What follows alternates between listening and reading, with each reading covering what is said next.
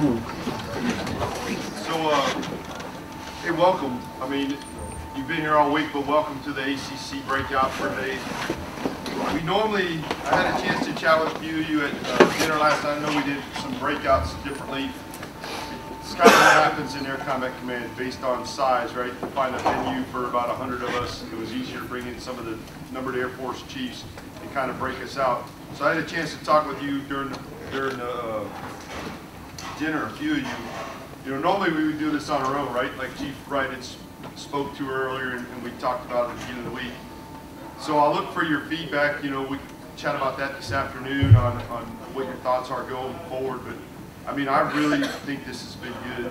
You know, not to jade your feedback, I'm saying, but I really think this is good to find the synergy. But I'll tell you the things that I felt that we lost out of it was the more interaction, the more personal attention that we could get with our chiefs, right? As the MAJCOM, and in the past, we would bring in all 7 of the ACC NAFs also. They weren't all available for this, so they would be here.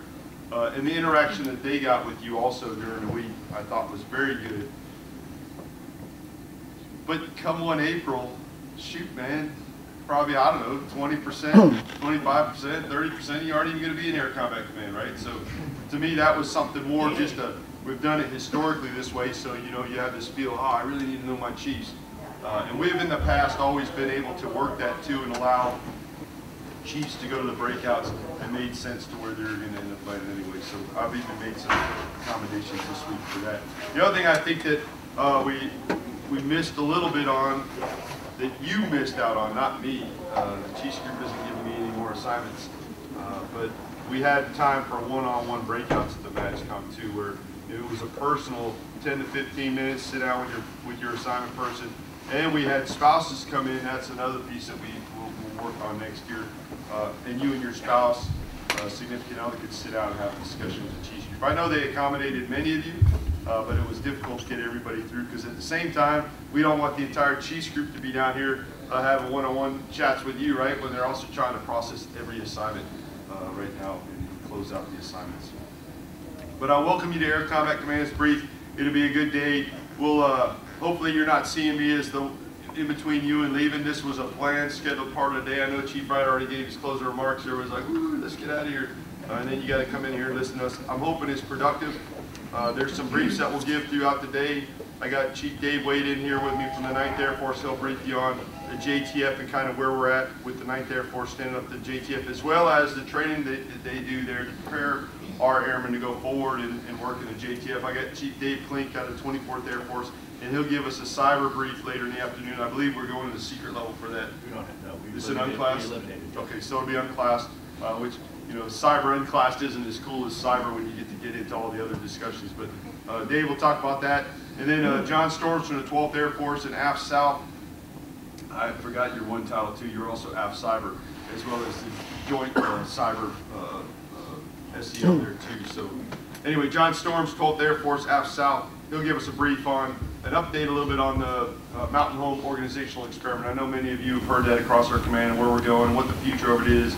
Is it going to grow past Mountain Home? He'll talk more on the Mountain Home and the feedback he's getting there, and there's a little bit of a brief, and then I can talk more broadly on maybe the future of that, as well as that's what that force optimization piece is talking about the future of Air Combat Command and what we're looking at with some of our numbered air forces and how we plan to change some things around to present forces in the way that we need to present forces. I know there'll be some discussion throughout this. These briefs aren't meant to be just clicking slides. I'm going to go through our MAJCOM command brief. I tailored it a little bit, but I do want everybody to see, you know, our organization, see the structure, and understand a little bit more about it. I know many of you have been in it for years, but I'll tell you, I was in the 23rd Wing for 2 years, and I didn't realize all the things that were going on in the 25th Air Force. I didn't realize the things that the Warfare Center was doing. I mean, and then even at the 9th Air Force, I was pretty smart on the 9th Air Force and all those things inside of the 9th Air Force, but outside of that, I wasn't as smart on. So this is what this is intended to do, is maybe have a broader perspective on what's going on within the command, what's in our Air Force, and then to talk through whatever topics you want to talk through, right? It can be the briefs, it can be some of the speakers that had, or just, hey, to Chief Wright's point, hey, I hear you guys talking about this, and I'm willing to chat with you on any topics. One thing I want to maybe impress upon you and foot stomp, I don't know if you really recognized how transparent your leadership is in the Air Force right now. I mean, especially the AFSELC and the senior enlisted leadership and your Chief Master Sergeant in the Air Force. There is nothing that we're talking about. We've been, you know, there's many of the breakouts you didn't see the MAJCOM guys and gals in there because we were in there talking about some other issues with regard to how we're going to do some talent management in the Chief, how we're doing some promotion, future promotion opportunities, and how we're going to go through these. But those are items, man, if we're in that room talking about it and the door's closed, it's just because we don't want you to hear us cussing each other out. When we come out and you say, hey, Chief, what were you in there talking about? I'll tell you exactly what we were talking about. I have no concerns that you're going to go put it on Facebook or you're going to go tell somebody, because transparency builds what? It builds trust. If you know what I'm talking about, then you understand where we're going. You can understand a little bit of the background of the decision. The other thing it helps me with is you can say, Chief, that's the damn stupidest idea I ever heard. I'm like, and I thought it was pretty smart, but here, let me understand why you think it's stupid. And then I can more inform my decision or my thought. Because in my position, you know, that's what I do. I represent all of you. I represent the, you know, close to 100,000 airmen across Air Combat Command. So anyway, I'll get started with these slides. We'll go through them, and then stop me at any time if you got any questions. And then we'll just have some discussion afterwards, and then I'll be turning over to Chief Storms to give his brief, and we'll just keep going through the day. Did I have that right? You're next?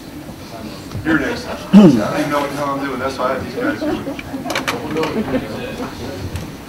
So this is interesting, right? So I wear this patch on my arm over here, and someday we might figure out where the patches should be or not be. You know, there was a whole thing about that on MAJCOM patches, and we're still working through some of that. But people first, mission always. And you know, you can go round and round and round about, you know, philosophically to discuss, hey, which is right. I think you got it right. You know, if you take care of the people, if you focus on the people first, and you do everything you can to do that piece right, then what's going to happen? The mission's going to happen, because they're going to be motivated, they're going to be well led, and they're going to be, you know, having a common purpose to go and do these things. But me and my boss aren't idiots, right? Me and General Holmes aren't idiots in the fact that our Air Force doesn't always work in that way. And his comment to me many times is, Chief, what if we did live in an Air Force that believed in that, right? And it actually, you know, that was what the focus was. People first, mission always. But it is our motto. You guys know these people. Obviously, most of you know the major commands, right? I forgot one yesterday. We were talking, we were looking around the room, and I was like, man, no, everybody's here. And they're like, Frank, there's 10 of us. I was like, oh, that's right. Is there 10 up there? 11. Well, the guard's different. Guard is they're on the AFSELC, but they're not necessarily considered a MAJCOM. There's me and General Holmes. This is our updated. So I didn't know if everybody realized we have 7 numbered Air Forces with Air Combat Command. Most recently added was the 24th Air Force. We'll talk more about force optimization, but this can change in the future on how many we're going to have and how the alignment's going to be. 35 wings, and those expeditionary are the ones that we just finished filling. So it's interesting. We have an administrative oversight over the AFCENT personnel, but in reality, those when we send our personnel forward into the 455th wing at Bagram, they're cut to CENTCOM, right? And AFCENT is the air component of those. So those are not really our airmen, but those are our wings because administratively we have oversight over them.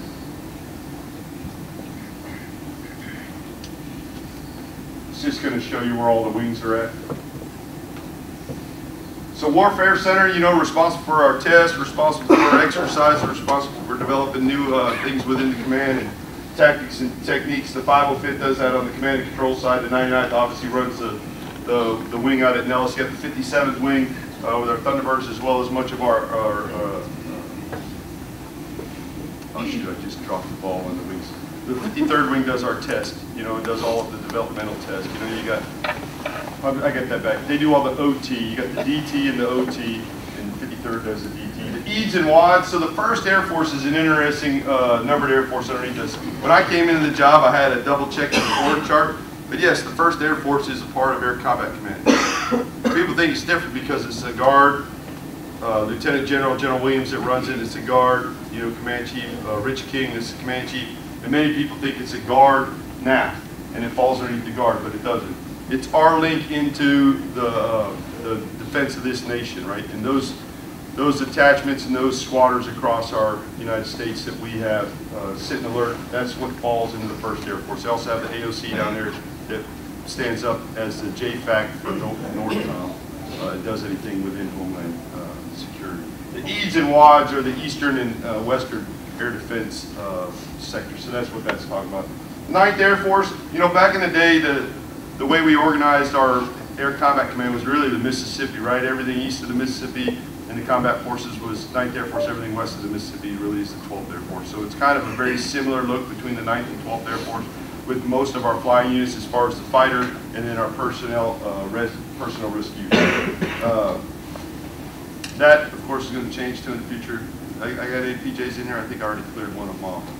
So, you know, that's a moving forward thing. General Goldfein is looking to push our Guardian Angel back into AFSOC. It's kind of gone back and forth over the years, whether they've been in Air Combat Command or AFSOC. The thing you can tell when you go back and forth over the many years is either we never quite got it right, or it really doesn't matter where they're at. So let's just find synergies, and we think we're going to get some better synergies inside of that. AFCENT, you guys are well aware of AFCENT. We added a wing last year. A lot of people don't understand the added wing, the 321st AEW at the top. That's in Iraq.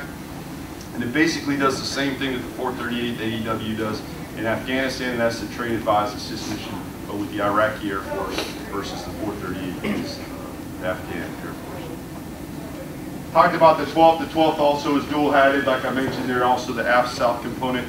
There'll be some discussion later on the force optimization and what we're looking to do with regard to the NAFs there. 24th has got our 2 cyber wings in it.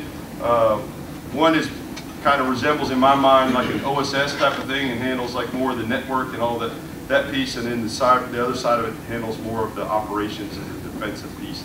But Chief Klink will get in that because he's a heck of a lot smarter than me on all things cyber. Just, it's interesting because, you know, that's the other thing I'll tell you about chiefs. I'll jump around a little bit. I apologize if that happens during these. But we talked last night about chiefs. I think the greatest thing about being a Chief Master Sergeant in our Air Force or being an enlisted member, let's just say an enlisted member in our Air Force, is there is absolutely no functional ceiling for you. None whatsoever. The only thing standing in your way to do whatever it is you want to do on our Air Force on the enlisted side is really you, right? On the officer side, you can't say the same thing, right? So you cannot be, right? You cannot be the ACC commander without wearing what on your chest? You cannot be probably, at least at this time, the Chief of Staff of our Air Force without a similar type of thing, right? There's things that you're only going to go up to a certain level based upon your functional community. But that's why I had a pause for a minute, because, you know, the Chief Master Sergeant in the Air Force, right? You can be the Chief Master Sergeant in the Air Force, you can be a maintainer, you can be personnel, you can be a dirt boy, you can be a dental tech. You know, heck, you can be the command chief for all things cyber with cyber wings on your chest now, because you're no doubt an expert in this as a dental guy too. You know what I mean? So there's no barriers in our Air Force for you. So just make sure you understand it, whether that's in the functional chain or whether that's in our command chains with command chiefs and group chiefs. And last one is our 25th Air Force, and as you know, that's all of our ISR, you know, our intel, surveillance, reconnaissance, as well as all the big wing ISR, and then we have AFTEC, which AFTEC does a lot of other things to include nuclear oversight and some other different programs in there, but I can't talk about all of them. And it's got all of our scientists, so the young lady that he briefed the other day, the one came in as a PhD, that's where she works down at Patrick and AFTEC. But the main reason I show you this is it's a very diverse command that we have. You know, there's a lot of things going on inside this command. Unlike other commands, they're either regionally focused or mission focused for the most part. But we're kind of across many mission sets. Not much different than any other command staff and how we're organized. The one thing that we have done since adding 24th Air Force is we matrixed our 236. We didn't change ours the same as the half did and going into a 2-6. We actually have a matrix organization. We still have a 2, a 3, and a 6, but we have it within that organization to be able to get the synergies across our intel, our cyber, and our operations.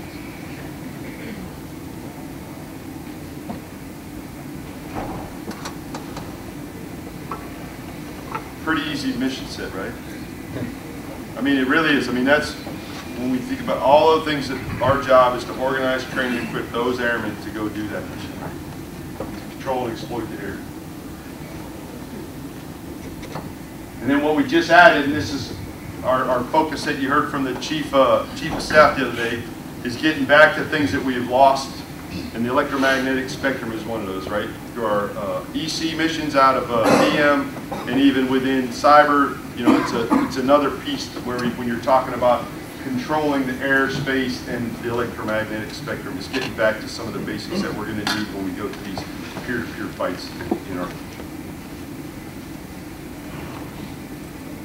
Those are our priorities. Has everybody seen General Holmes' letters on these priorities? No? So very much aligned with the Chief of Staff's priorities and the series that we went through yesterday. Number one being developing leaders. We'll talk a little bit more probably this afternoon on developing leaders, but we're trying to develop leaders inside of Air Combat Command to increase the lethality readiness, right? You hear those terms, but the way to do that is to have senior leaders in our Air Force that are focused on that mission, that organize, train, and equip, and understand the mission of the unit, and understand how to align those forces and get them ready to go do the fight. So those things is the squadron superintendent course, those things is local flight leader courses, those things is developing talent across the talent management pool and ensuring that we have the right leaders going to the right places. All these things go into the development leadership. The next part, I started on, man, I should look at my slide. I started at 2. First one is increase the squadron readiness, right? That's the one we're going to talk about this afternoon. But again, that's about resourcing, that's about organization. You'll hear a little bit more about it when we talk about the 12th Air Force will talk about the 366, the Mountain Home experiment. The things that we're doing inside of the command to break out the level of control, the level of authorities, decentralizing and pushing that down to the squadron command level. The whole intent of that is to just do the number one piece right there, is to give a squadron commander the ability to control resources, to control authorities, to be able to get after things they need to do in their mission set to increase squadron readiness. And then you've seen this here too with our increase in focus on flying the flying hour program, right? And it's not for any reason to fly laps around our base, right? It's to get after squadron readiness. In order to get after squadron readiness, we have to fly the amount of hours that are required to train pilots and to train air crews, to then put demands on the system to continue to fund those at the right level, and to continue to put demands on the system to continue the logistics trail from AFMC to be able to fund those so that we can continue to get after squadron readiness. Because doing the things that we're doing now and flying the same mission sets and flying the, you program your hours, they pay you for 90% of your hours, they fund the logistics tail to 80% of your hours, and then we never end up getting out of this hole that we're in as far as air crew readiness. Last one is bringing the future faster. This one's a little bit tougher. In my boss's discussions and in our staff's discussions, you'll hear a lot of it. A lot of it's focused on acquisition, right? And Secretary of the Air Force has talked about it. Dr. Roper was down at AFA talking about it, trying to cut the transition or the acquisition timelines, right? Cutting hours and days out of the transition acquisition timeline, get to the future faster. When we're talking about whatever the next system is, whatever the next program is, whatever the next weapon system is getting there faster and cutting those transition times. In my world, I look at this more broadly. Future faster means everything in my world. If there's something, if there's a good idea out there, if there's a way that we need to change something, if we find out there's a stupid policy at ACC or the Air Force, and that to me is also bringing the future faster. It's working as diligently as we can to get after those things and fix those things and clear roadblocks for our airmen. It's not as easy as it sounds, you know what I mean, because our bureaucratic system that we sit in doesn't always allow for rapid change. I always try and put a deadline on things, you know what I mean? If we have something to put, hey, this is the projected milestone that we have to meet, sometimes that helps. But as we talk later about promotion and a senior rater endorsement, I don't know if I'm going to get that across the line. But July 31st is the next time that we have to push anybody for stratification and push EPRs. Those things to me are also bringing the future faster. You know, moving them at a fast rate, getting the things out of the way that are bogging down us, and getting after it. This just gets after the functions of the Air Force, and I don't know if you realize this, but so back in 1947 when we were created, things really didn't change between now and then, except for we just realigned and renamed it. but we still have pretty much the same core functions that we were given when we stood up as an Air Force in 1947. Inside that, there's the core functions of the Air Force. And then when ACC, we have 6 of the core functions of the Air Force. There was a time where we talked about core function leads. And so you SIFLI, you've probably heard the term SIFLI, was we stood up the Air Force Warfighter Integration capabilities up at the Air Force level. The purpose of that is to be able to bring all of that planning piece into it in the beginning, to then get after the budgeting after, so they can plan for the future in these core functions. So there's some things inside Air Combat Command that we'll stop doing with regard to the core function management, because we've given up 50 people to go up to AFWIC to do that. But these are the core functions that we're responsible as command. This is just a map to show you that I was talking to a person yesterday who might be even in the crowd, right? Somebody was out at Cannon, and I was like, man, look at the people at Cannon. They're like, yeah, the chief. And I was like, oh crap, that's right. The 363rd has a squadron out there. We got people at Herbert, we got people at Fort Bragg. There's not many places across this globe that you don't find an Air Combat Command airmen. So it's just to give you, I don't always talk about the size, but I do like to rub it in now and again with my peers. You know, we sit around this table I told you about, the Air Force Senior Enlisted Leadership Council, and we all get the same vote, right? Sometimes I wish we voted by the number of NAFs we had, and then maybe we could move to the future faster, but we don't get that. I guarantee you, we were joking about this last night,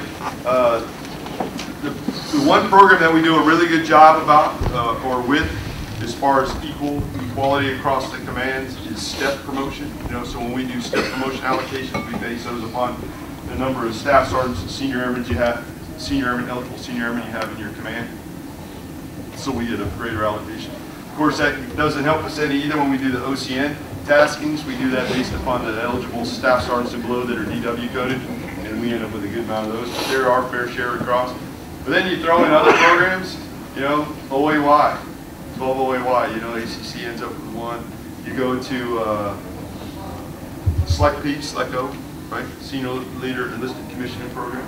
You know, one program that if you have the degree, one if you don't. Every MAJCOM commander gets 1 in 1.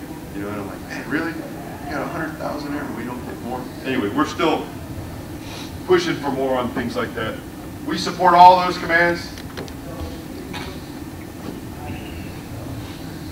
Those are the operations that we're going in right now. You know, we have airmen deployed to every one of these locations, whether deployed or we have jets in those locations flying missions currently supporting the needs of those combatant commanders. General Holmes and I have identified that in identifying that the one combatant command that we frequently visit and frequently engage with, at least on the AFCENT component, or the CENTCOM, is the AFCENT component. And I think both of us identified a little bit of a blind spot is the more interaction with those combatant commands that we provide forces to build those relationships and strengthen those relationships so that we can ensure that our airmen are taken care of and that we're providing their needs. We were just down at SOUTHCOM, Chief Storms and General Croft were down there with us, and then we went up to CENTCOM, and we'll have some other visits in the future getting out to these combatant commands. We're organized a little bit differently with regard to the combatant commands. So on the regional ones, right, so you have USAF and PACAF, you realize that they're the Air Force component to those commands. That's why, you know, Pacific Air Force is European as well as AF Africa. AFSOC, you know, has got the habitual relationship with SOCOM. AMC has that relationship with TRANSCOM. But our command does not have a habitual relationship. We do not take that role on as a MAJCOM. We're building some of that on the relationship side, but that's our component piece, right? So you got Chief Klink and his boss are our component that goes to CyberCom. He goes to SOUTHCOM. We have one that goes to NORDCOM. We have one that goes to CENTCOM. So we don't do that as a command, per se. We rely on our numbered air forces to do that based upon the size and the spread of where we're operating. Prepare for the future is just a cool slide, I guess. I don't know why. That's what we're going for, right? The threads. You guys got the NDS brief the other day. I'm sure you're familiar with it. But the whole point is to develop people, develop leaders, to ensure that our airmen are ready to go for this peer-to-peer competition. These are some things that we're working on. Many of you may see your mission set in one of those boxes as we're going forward. Advanced Battle Management System. This is what we're looking to replace. The current means of that is that JSTARS does a lot of this, as well as there's other pieces to it, but a lot of people relate this to JSTARS, right, as we determined not to recapitalize that weapon system, is because we felt we'd be buying new old, and those radars won't be able to get to the place we need them to get to be able to give us the essay and the decision-making information to be able to move forward. So this is really looking more at something that could be a lower orbit, something that could be a platform that can survive in those contested environments. Agile communications, same thing, right? As you go forward into a contested environment, you have to have something that is agile, flexible, and isn't going to be either jammed, blocked, degraded through the system. So that's what we're talking about there. Core function team transition, that's what I talked to you about with the AFWIC, with those 50 personnel that we shifted up. Now what we want to do with our staff is ensure they're focusing on things and thinking through problem sets that the Air Force isn't thinking through. AOC, many of you, we talked about it with one of the big rocks yesterday. You know, we got the Shadow OC out at Nellis, and we're working through some of these things. DT-OT, what we're trying to do with DT-OT is DT typically happens, right? And then they give it to OT, and then OT does something, and OT finds a problem, and then has to give it back to DT, and then DT goes. We're trying to do a little bit more synergy between us and AFMC to be able to do some collaborative DT-OT stuff to bring that feature faster and kind of move through that same. Multi-domain C2ISR, you guys are very familiar about the multi-domain as far as what we were just talking yesterday with the focus rocks, but just being able to ensure that we can provide that across all the systems. Dynamic force employment, have you guys heard that term?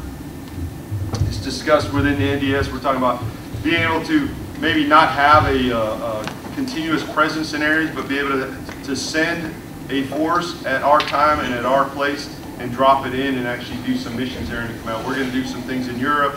We've actually talked about it when we're looking at AFCENT. You know, we've pulled our F-22s out of AFCENT due to readiness, due to trying to bring them back up on their readiness levels. But that's a potential, right, that you could take 6 Raptors and you could drop it in somewhere. You could take, you know, some F-35s out of Hill and you could spin up and you could just drop in somewhere. There's room for that in all of the combatant commands that we support, but that's what the dynamic force employment means. OA, DCGS.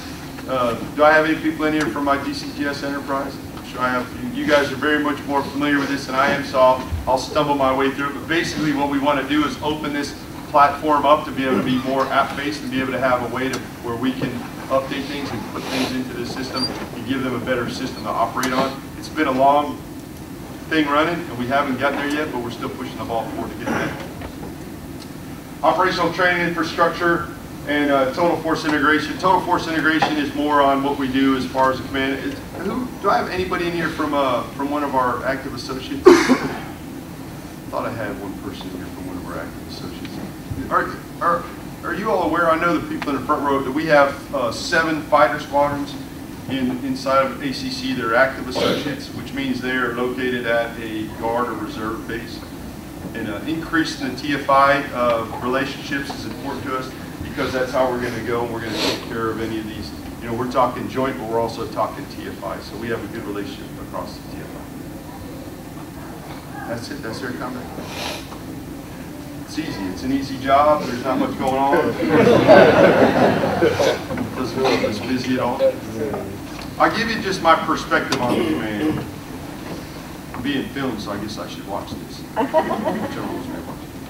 So, as your Air Combat Command Chief, at times I feel that we're underrepresented with many of our functions in some of these OPTs and other planning and way forward. I think within our staff, I think things are happening at the NUGWRK level, right, and getting after it. But I'll tell you, and I feel very underrepresented sometimes in our, I go to so many meetings, right?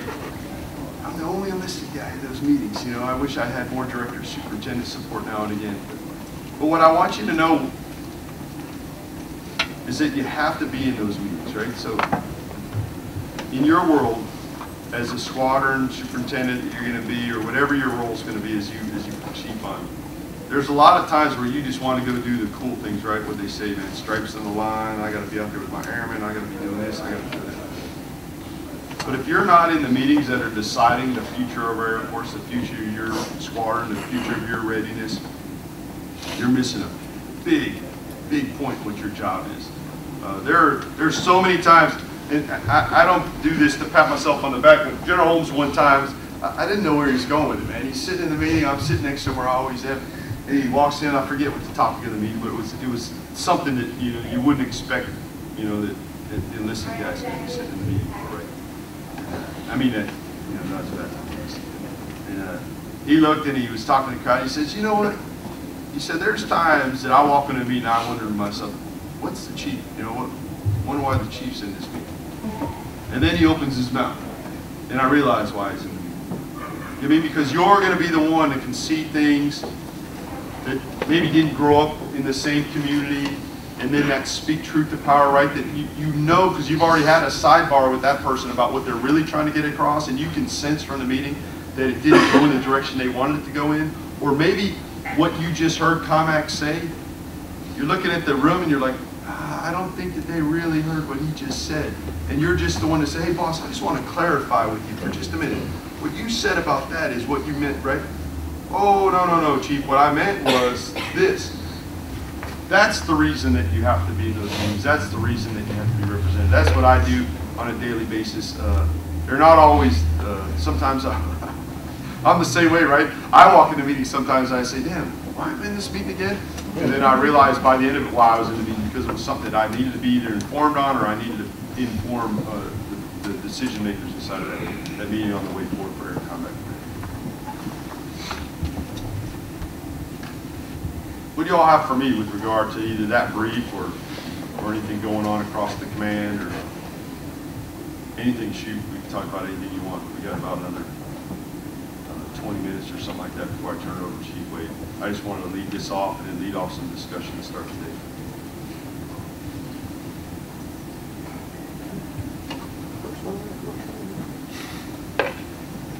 Nobody, man? Nobody has any questions? Yeah, go ahead. What's the future of the 22s side? Yeah, so the current feature of the F-22s was to increase the squadron, increase the squadrons that are currently existing to get after readiness, right? Bring them back up to the PA that was required to be able to do the training requirements that they need. So, we took the combat coded aircraft and we flooded those back out up to the 1st Fighter Wing out to Hawaii, and then up to Elmendorf to be able to get after that. The FTU, because of proximity to the ranges and proximity to the LO facilities that are already established at Tyndall that we think we'll be able to bring back up, we decided to move the FTU on a temporary basis to Eglin. And then we're doing a SATAP, we're doing other studies to determine where the final resting place for that FTU will be. It could be back at Tyndall. I don't think so, based upon the Secretary's discussion about wanting to turn that to an F-35 basically.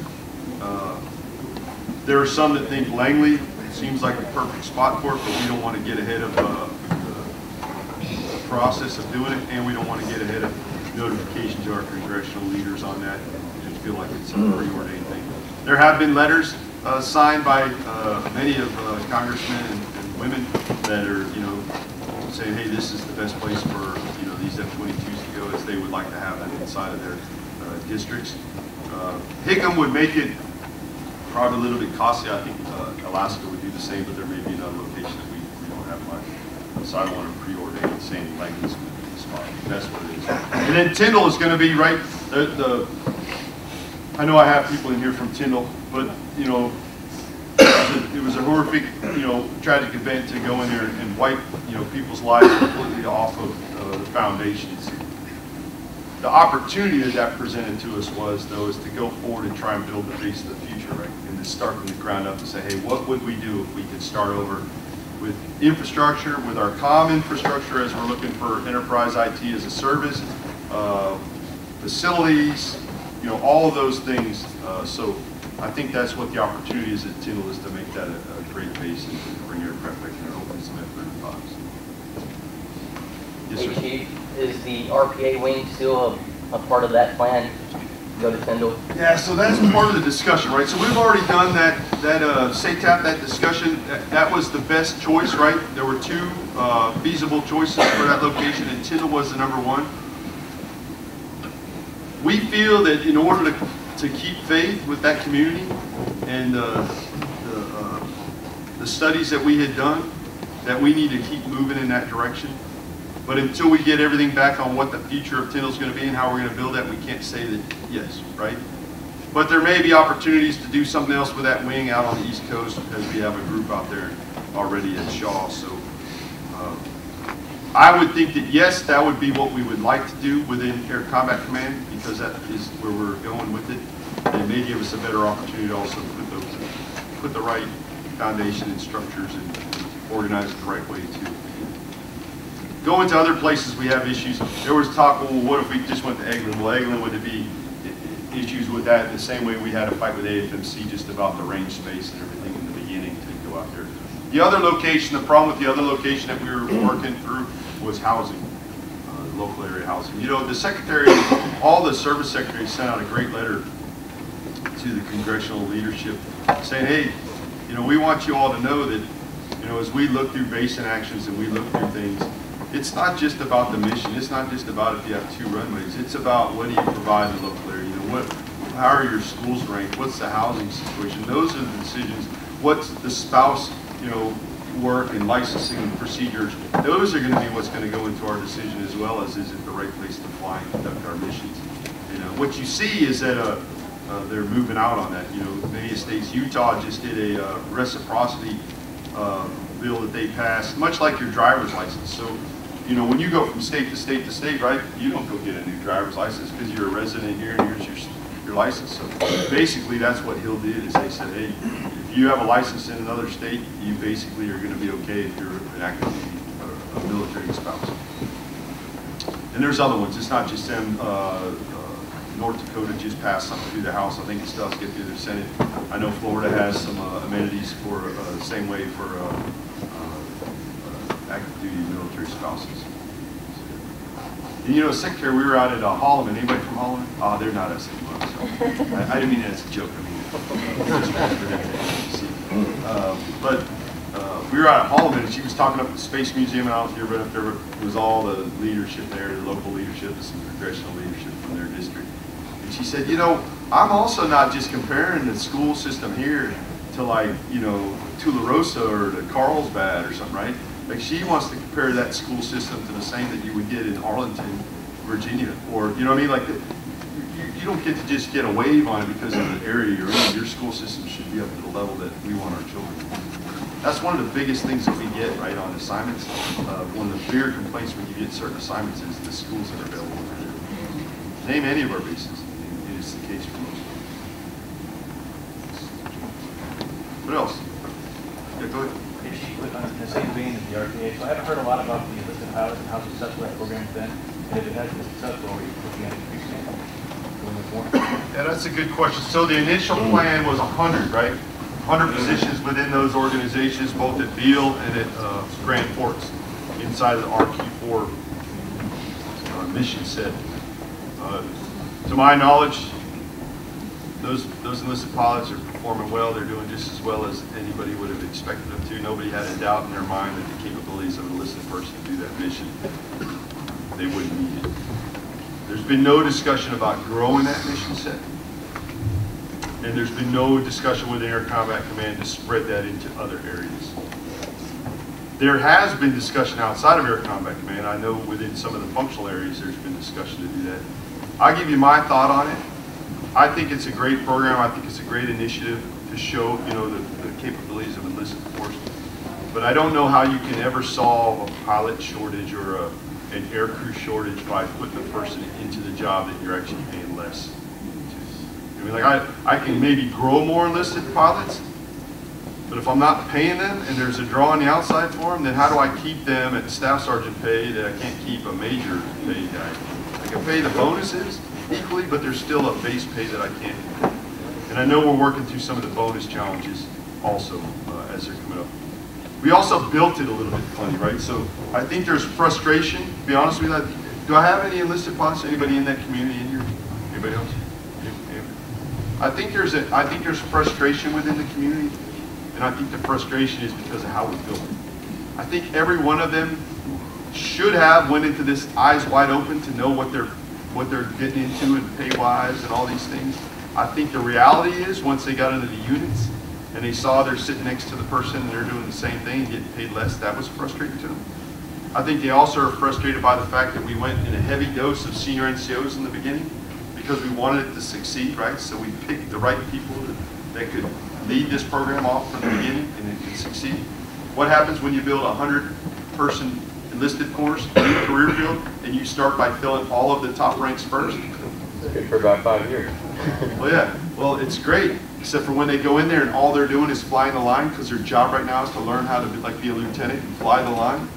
They want to know, hey, when am I going to start being treated like a senior NCO or all the responsibility? Well, you're not right now because you're flying the line.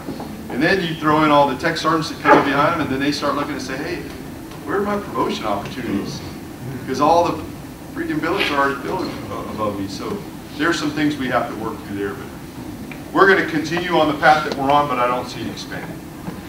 Go ahead. So on that same vein, when the gentleman talked about professional officers in the DEC2, is there any discussion about professional enlisted, since they want to keep that same continuity throughout? Well, Chief Albers talked a little bit about that yesterday, right? So there, if you all hear, so the command and control piece to it, yes, and there's some 1N piece to it, yes, that they can get that M prefix, or M, is it a prefix or a suffix, I forget, but the SEI, and they could then find themselves in that AOC environment, you know, and that's where they're going to live their lives at.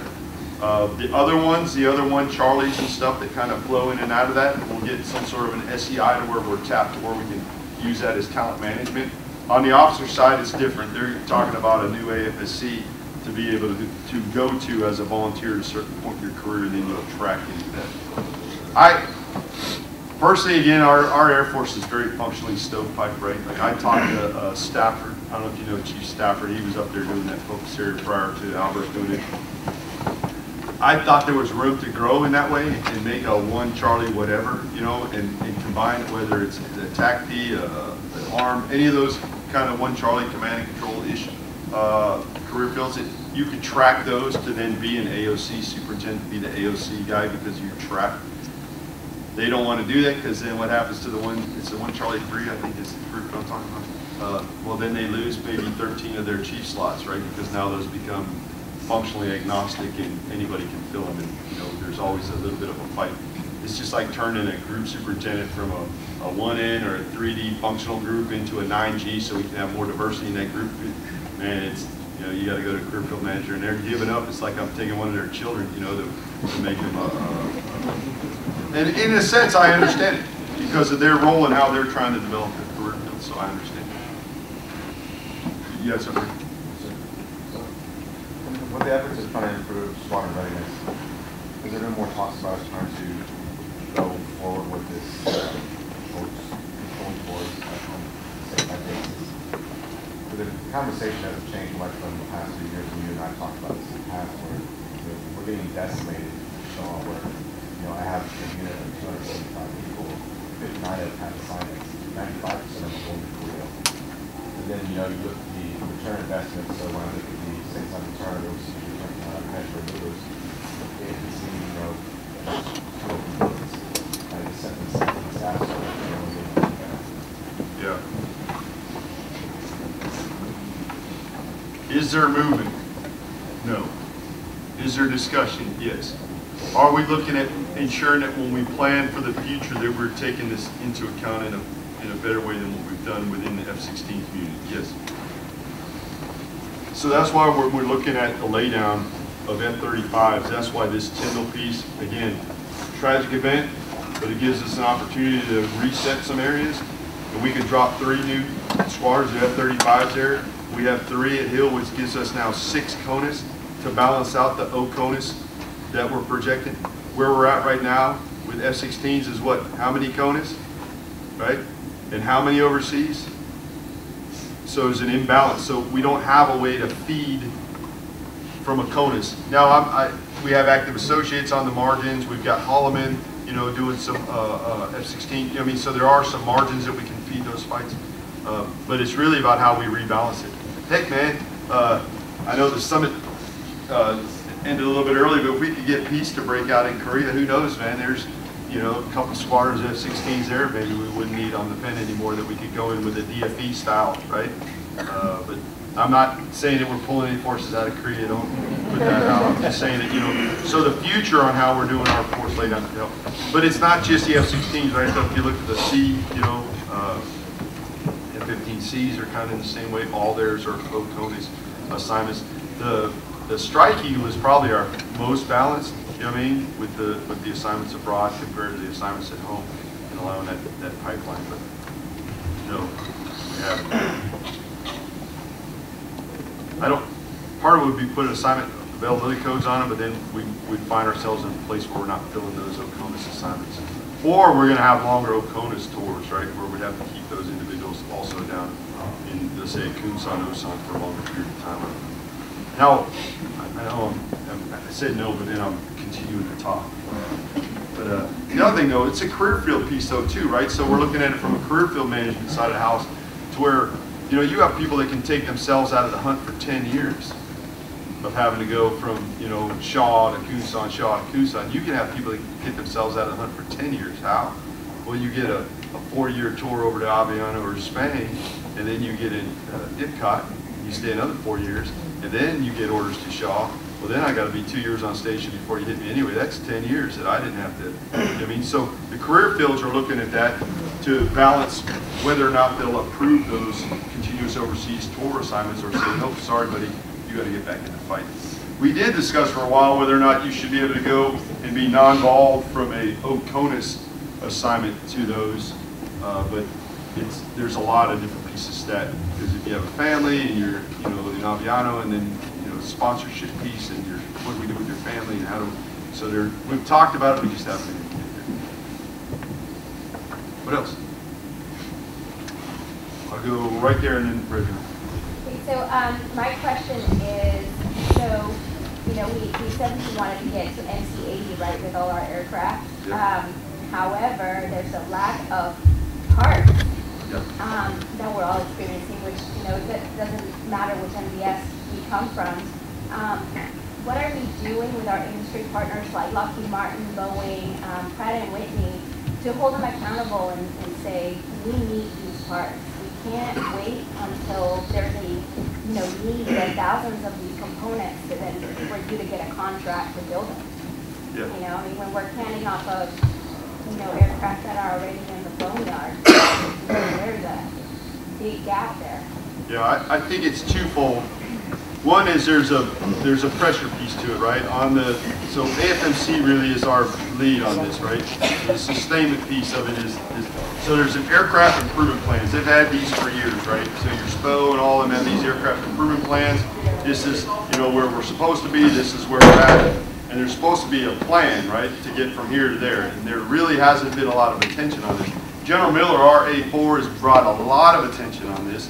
And now COMAC is actually getting briefed these aircraft improvement plans from AFMC, and they're also going up to the chief of staff, and they're being briefed. So now, the pressure is that let's develop a plan to find out what it is we need to do inside of our sustainment side to get us to our readiness side in our 80. You know, we brief a plan and we're firm to the plan, and we have to do that. The other piece that you mentioned is our industry partners, right? It's all in that same realm as providing pressure. We also have to not give them easy outs, right? So when we go and we deploy a squadron or a group of F-35s to Kadena, but then we use Gray Tails to bring parts in instead of holding Lockheed to the fire, you know what I mean, to ensure that Lockheed's getting those parts to us in a timely manner. We have to watch that. We're talking the same thing as we're getting ready to position F-35s into the AFCENT AOR, is that, hey, this can't be an internal that, hey, we're going to try and work around it, because that's what we do as the Air Force, right?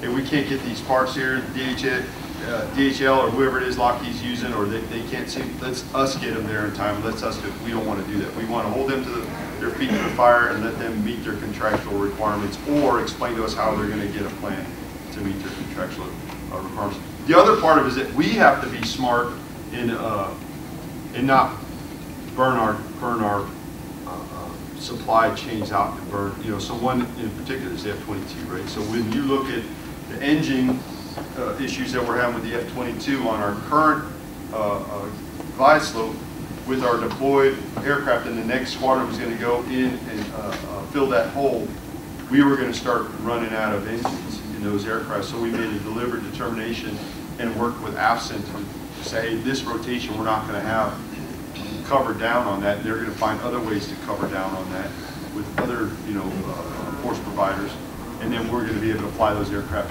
at a sustainable rate to still get after our MC-80 versus trying to fly this and fly that. So we have to balance all those requirements, both on how much we're flying them as well as what we're doing to sustain.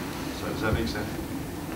But it's not something that's an easy solution. But the nice thing is right now we have this goal that we're able to use this goal from the SecDef and SecDef on to be able to push everybody to meet those goals. Chief, just curious, how close are we to implementing any of those physical fitness changes that we've discussed? Is this something that we can see very soon? It's all just been briefed right now. I'm not aware of they briefed the AFSEL. They came in and briefed the command chief orientation. They briefed you guys, and I think he's coming back. Although we're going to have to figure out the time, how long he stays on stage.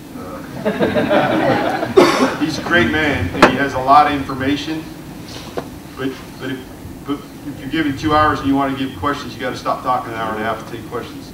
But we'll figure that part of it out. But I haven't heard of anything as far as going in front of Corona. I can ping Chief right on that and figure it out. I'm a fan of many of the changes that you're talking about. I like the piece with the test anxiety, giving people that 45-day window to be able to do it. I like did he talk about the factor, the height weight factor piece? Because the VO2 max is really the VO2 max, and it gets you away from saying, well, I'm a really tall guy, and I shouldn't be penalized because my waist is this big. Well, it'll give you the same factor, as a shorter person. And then the tiering ones, those are already moving out on. Right. There was discussion on the maintenance side of the house. We had a sidebar yesterday. Maintenance is one that he has up there. I haven't heard anybody inside of maintenance saying we're going to a functional test. To be honest, I don't understand. I understand security forces. I understand EOD. I understand fire. I understand our special warfare airmen. Maintenance is. To say maintenance is like saying, well, we're going to do an MSG functional test. MSG, holy crap, how many AFSCs are in MSG? Same with maintenance, right? A sheet metal guy, an avionics guy, a P-mill guy, a scheduler, what are we already have lift things, if you have to lift a certain amount of weight and things like that in order to grab a toolbox. I don't see that happening. The random one, I kind of like that too, right? Just saying, hey, we're going to have a DDR style type of a fitness test, but I don't have to do but like 5 of them a week, 2 of them a week. That's just enough of a deterrent to where people think, oh crap, man, I might get picked today. The spreading out the timeline is, I think, the biggest win. But as we discussed at dinner last night, if you spread out the timeline, right, to get all the efficiencies of not doing all those tests, but then everybody goes in to take an early test on their 45-day mark, and then takes another test because they didn't pass that one, then you end up, it can balance out. I don't think everybody's going to do the 45-day piece because I think it's going to shift their dates too, right? If you're an October person, you don't want to go and get your test in September. The next year, get it in July, and now you're like, oh crap, now I got to test in July. You're so damn hot. Chief, question on PR. So with the PJs, a piece of the triad leaving ACC, so the PJ's leaving, it leaves half the triad or 2/3 of the triad without that core piece of it. How does that affect, or what is the discussions on how that's going to affect us and our ability to execute that mission? And what is the discussion on the future of rescue? Is the rest? We know they've kicked the can for a couple of years, but that also creates an identity crisis within PR as well. Yeah, I guess it's a different where you sit. What was the phrase? Where you sit is where you stand, or something like that. So your view on it, I understand it. I was the 23rd Wing Command Chief for a couple of years, so I had a little bit of knowledge of the community through that, and at the 9th Air Force. Currently within our PR, that one leg of the triad anyway, the 38th Rescue Squadron does not always deploy with the 41st Rescue Squadron. You know what I mean? But they do a spin up with those units they're going to go to, so they go and they perform with them. And I think that's going to be a similar type of thing, right? There's still going to be a synergy and a relationship that's built between the special tactics squadrons and be able to have those spin-ups and have those exercises that prepare crews to work together. You know, right now in Bagram, we have CH-47s over there that our PJs are operating on, right? They did the same kind of thing. They did a spin-up train. I thought it was, forgetting the unit that's flying, I think it's Hawaii. I think it's Hawaii Yard that's out there. You know, so they went and did some spin-up exercises to be able to do it. It's back and forth on the HH-60s and the HCs, right, going over into AFSOC.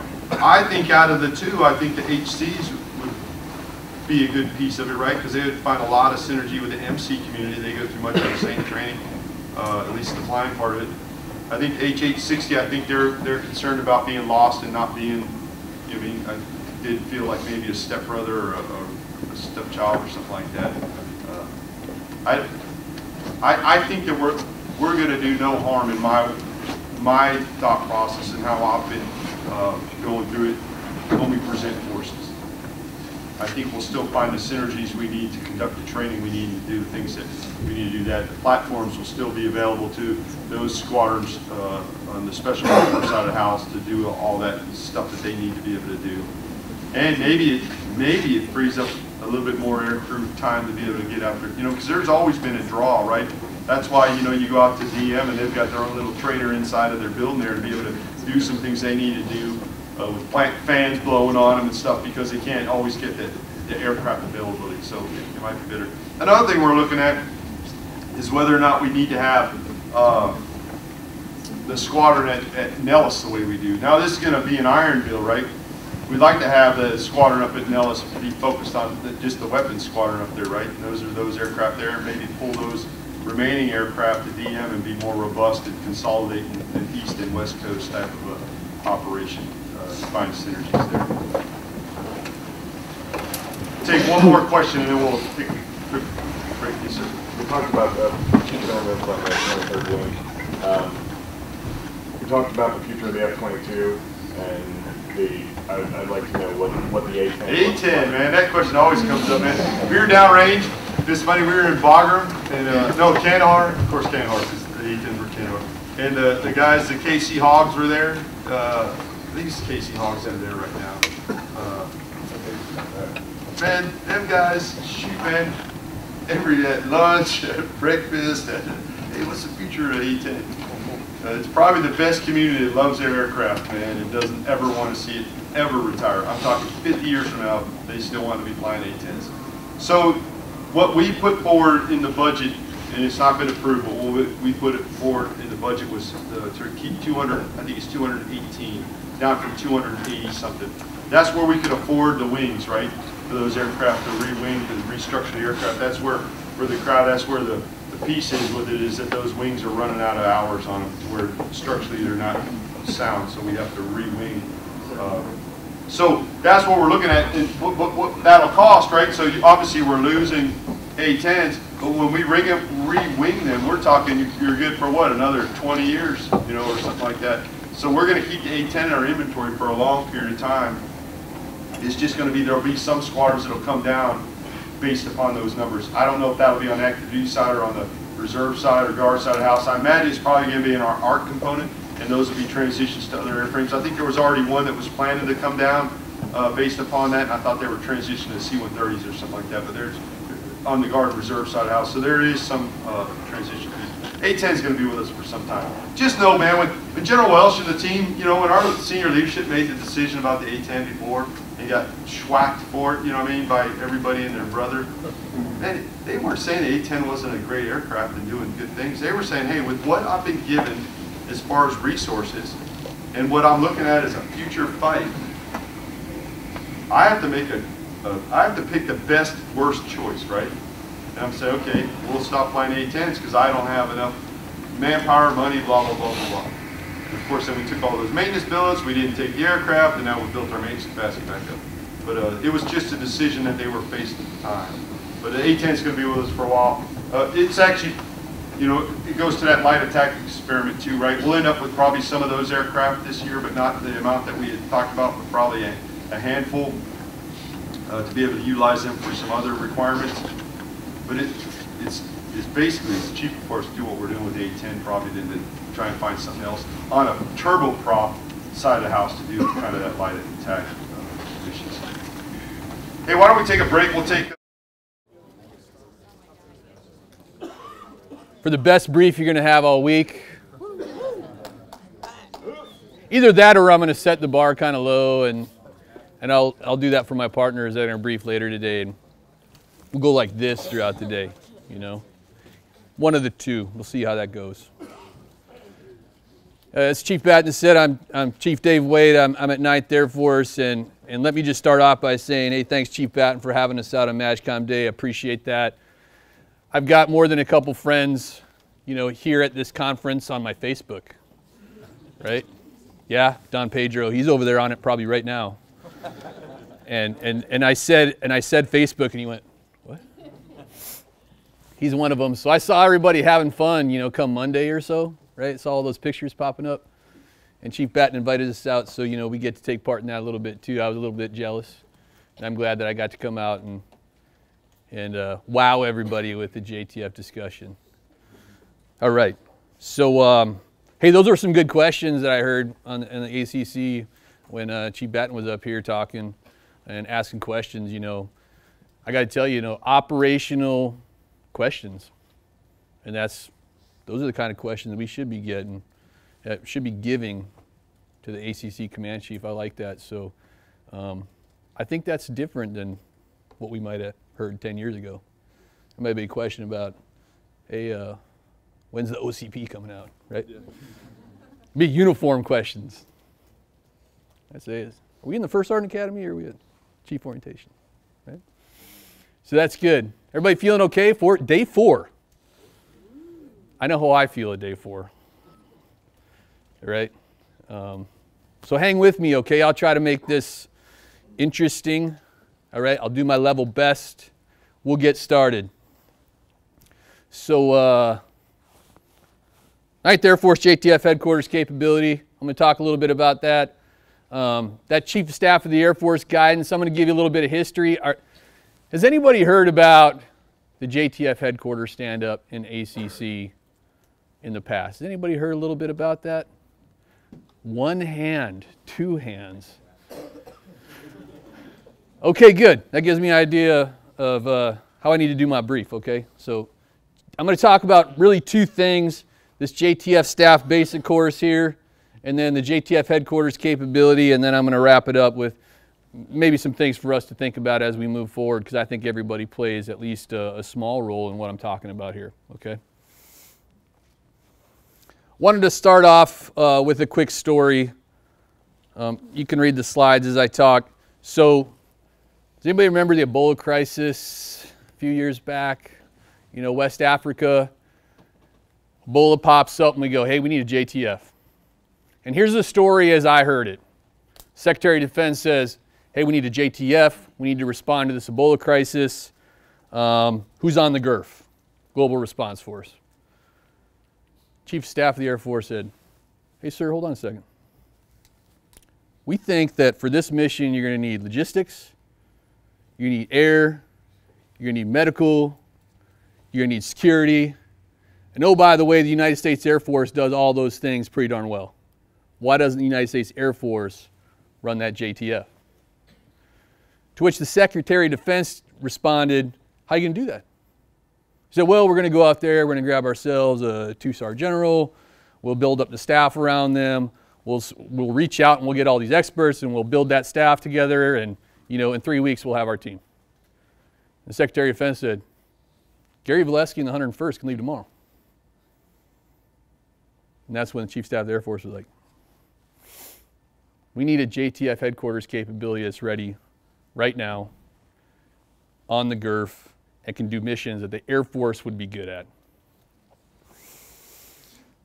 So this is a quote from the Chief of Staff of the Air Force, 20 September 2016. Our nation requires its Air Force to be able to step up and lead these joint campaigns. And so we're going to start with 9th Air Force. We're going to build that into a core JTF staff. And we're going to certify that commander as JTF commander, and that core staff is going to build the lexicon and the daily battle rhythm of a JTF into its daily operations, and that's what we've been doing at 9th Air Force for the better part of a couple years. Down here at the bottom, Air Force Future Operating Concept and Strategic Master Plan, JTF Headquarters designed to synergize all components, embodied with the global perspective, stand up, lead, and support a JTF purposefully and systematically, gain proficiency in joint warfare, evolve the composition and training of our organization, deploy as a JTF, certify the commander and staff as a core JTF headquarters at the operational level of war, provides trans-regional, multi-domain, multifunction capabilities across the range of military operations. So that's pretty important right there, is service retained. We think that airmen are going to be pretty good at running JTF headquarters. Have we been in the JTF business before? Absolutely. We've been doing this a long time. But with a core United States Air Force service retained headquarters, that's not something that we've done in the past. So we think we're going to be pretty good at that. Service retained, GERF aligned. That's pretty important too. GERF, you saw DFE in the ACC brief, Dynamic Force Employment. You might hear terms like IRF, Immediate Response Force, Contingency Response Force, SURF. Those are all terms that go along with Global Response Force as we have today. Multi-domain and multifunctional. The Chief of Staff's direction to us was, you're not going to be aligned to a COCOM, and you got to be, that last sentence, across the range of military operations, prepared to do that. So at the lower end, humanitarian assistance, disaster relief, security cooperation, maybe enforcement of no-fly zone, maybe integrated air missile defense, all the way up to kinetic warfare, be ready for anything, and that's the path that we're on, because that's the guidance we got from Chief of Staff of the Air Force.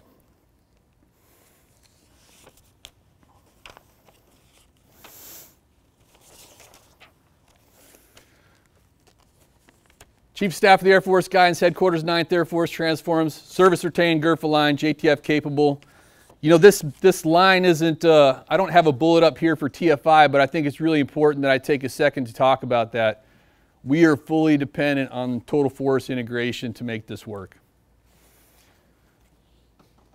It says we must maintain our current OT&E day job. That means when we're not on the GERF, every third year or so we might be vulnerable to deploy. There's 2 years where we're training, but we need to have a day job, and that's OT&E. We need to be light and lean. We can't build this staff up like the 82nd Airborne into hundreds of people to do this mission. Light, lean, agile, still have a day job. We rely on the total force integration to do this. Guard and Reserve will form almost half of our core JTF staff.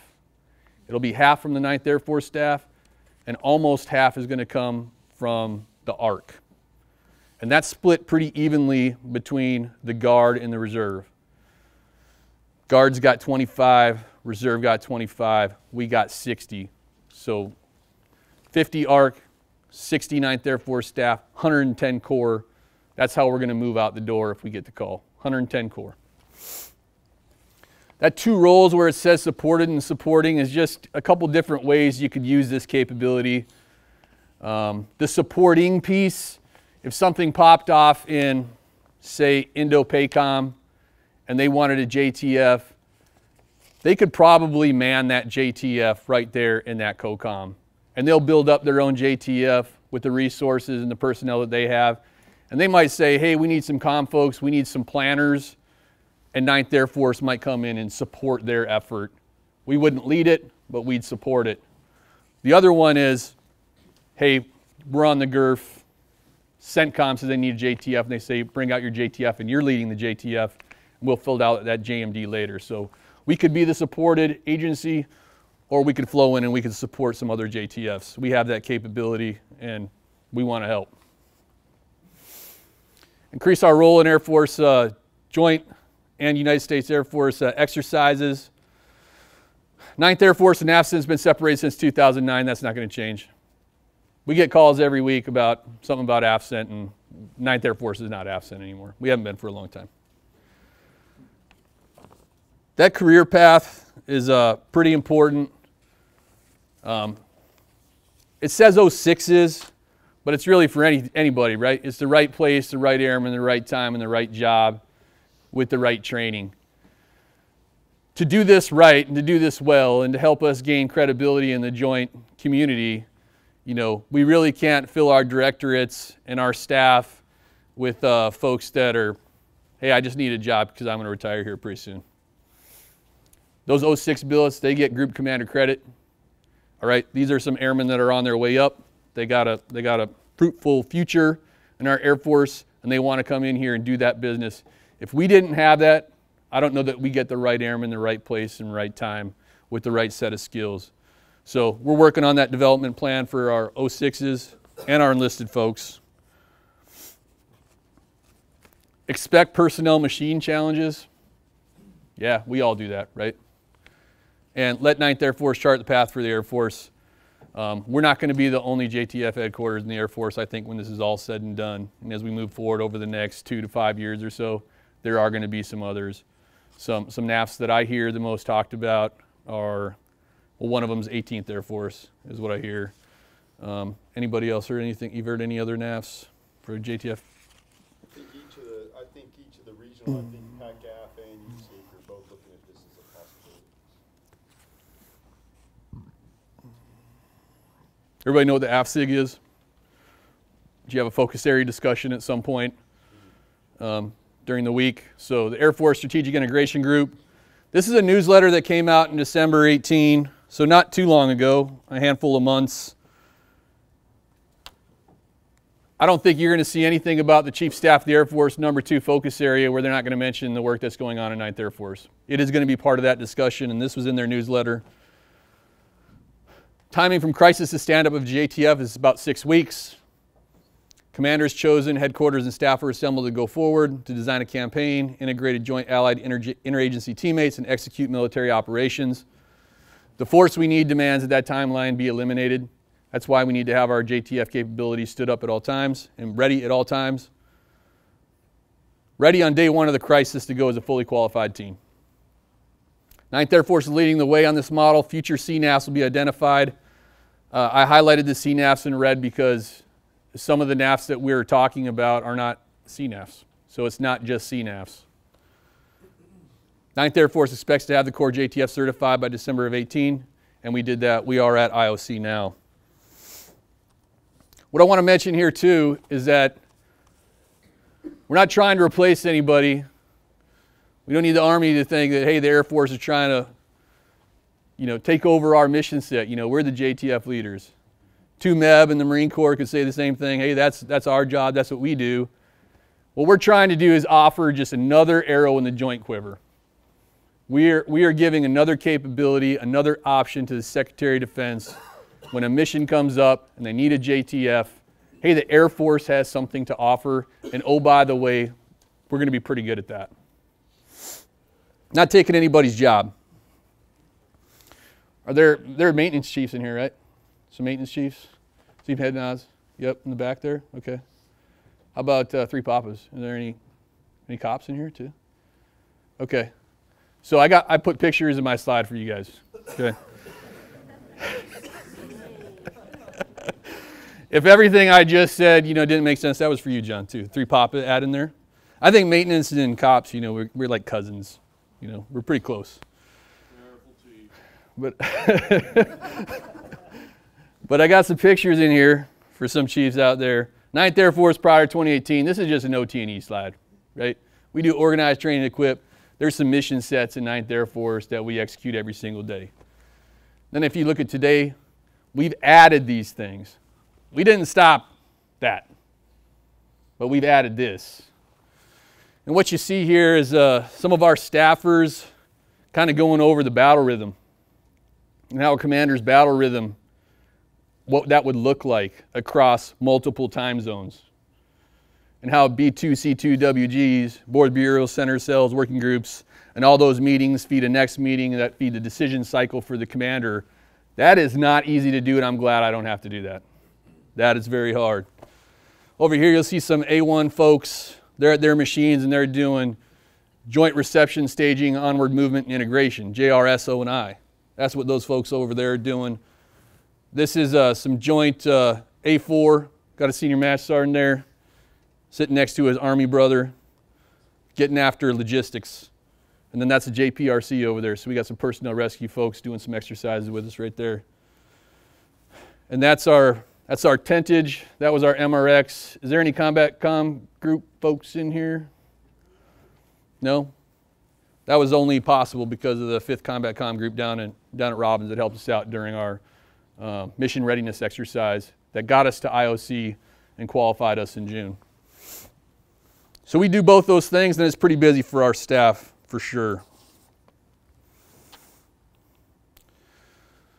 So moving on to my second bullet, I said I was going to talk a little bit about the Joint Staff Basic course that we do right there at Shaw. And I'm going to give you my personal opinion. Now, I'm not saying I'm 100% right. I've been wrong before.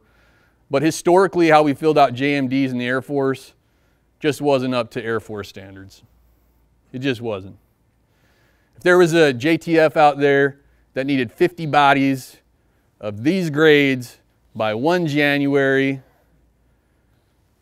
maybe by 2 February, 37 bodies showed up with no training, and they might or might not have met that grade requirement. And that's, generally speaking, our history filling out JMDs in the United States Air Force. The AOC, we will fill that 100%. And we'll make sure that that organization is ready to rock and roll. But the Joint Staff, we just didn't do that as well as we could have. So I'm going to talk a little bit about that training piece. I think we need to gain our great credibility back with the joint community. We need to fill our JMDs, and we really need to provide the right training for those airmen before they show up to work in that joint staff. And that's what this class is designed to do. So it's taught by Air University. We got some instructors that come down from here, come up to Shaw, and they teach a 2 to 3 week course. So right up here, this top bumper sticker, targeted, tailored joint training for airmen assigned to joint staffs. We started out with just CJTF OIR. So if you're going to go to Air John, you're going to be part of that staff. And this started when you were still there, right, Chief Batten? Probably around early 16 maybe, where you had your first course. If you were going to go there, you were going to come to Shaw, and you're going to go through a couple weeks of training before you headed out. We have recently opened that up to if you're going to go to Afghanistan, if you're going to be on the staff that works Operational Freedom Sentinel or Resolute Support in Afghanistan, you're going to come to Shaw, and you're going to go through this staff training before you go. Okay, everybody's familiar with line remarks. It'll tell you whether or not you need to take the training. It's really not AFSC specific. Now, if you are going to be in these agencies right here, you might have to go to some other courses. You might have to go to a joint exercise or this JSJ7 training and tabletop. You might have to do that. What I'm really focused on is this piece right here, and that's the course at Shaw. And it's broad joint education. I'll talk a little bit more about that on the next slide.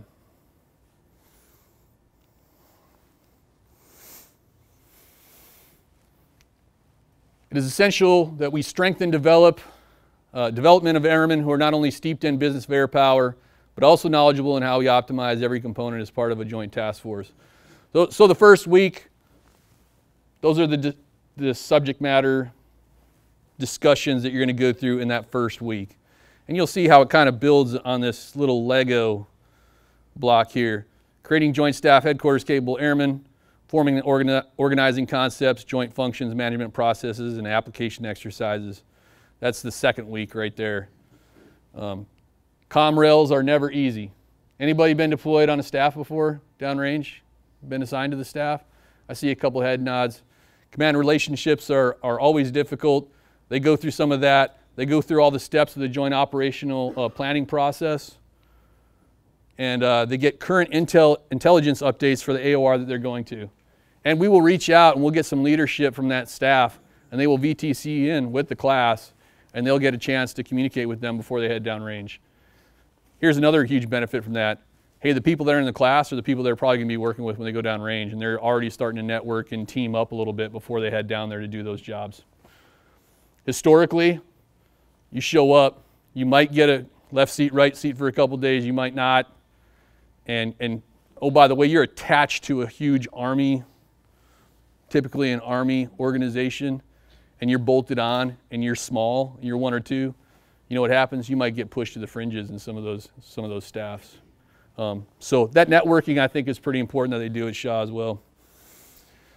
Week 2, they do some more intelligence operations, course of action process, and then they tabletop, staff estimate, op words. They write a FRAGO, and we take op words from the operation that they're in. If it's Freedom Sentinel, Resolute Support, or OIR, we'll take that op word and they'll write a FRAGO. They'll give them a scenario, and then the class breaks up into pieces and they write a FRAGO.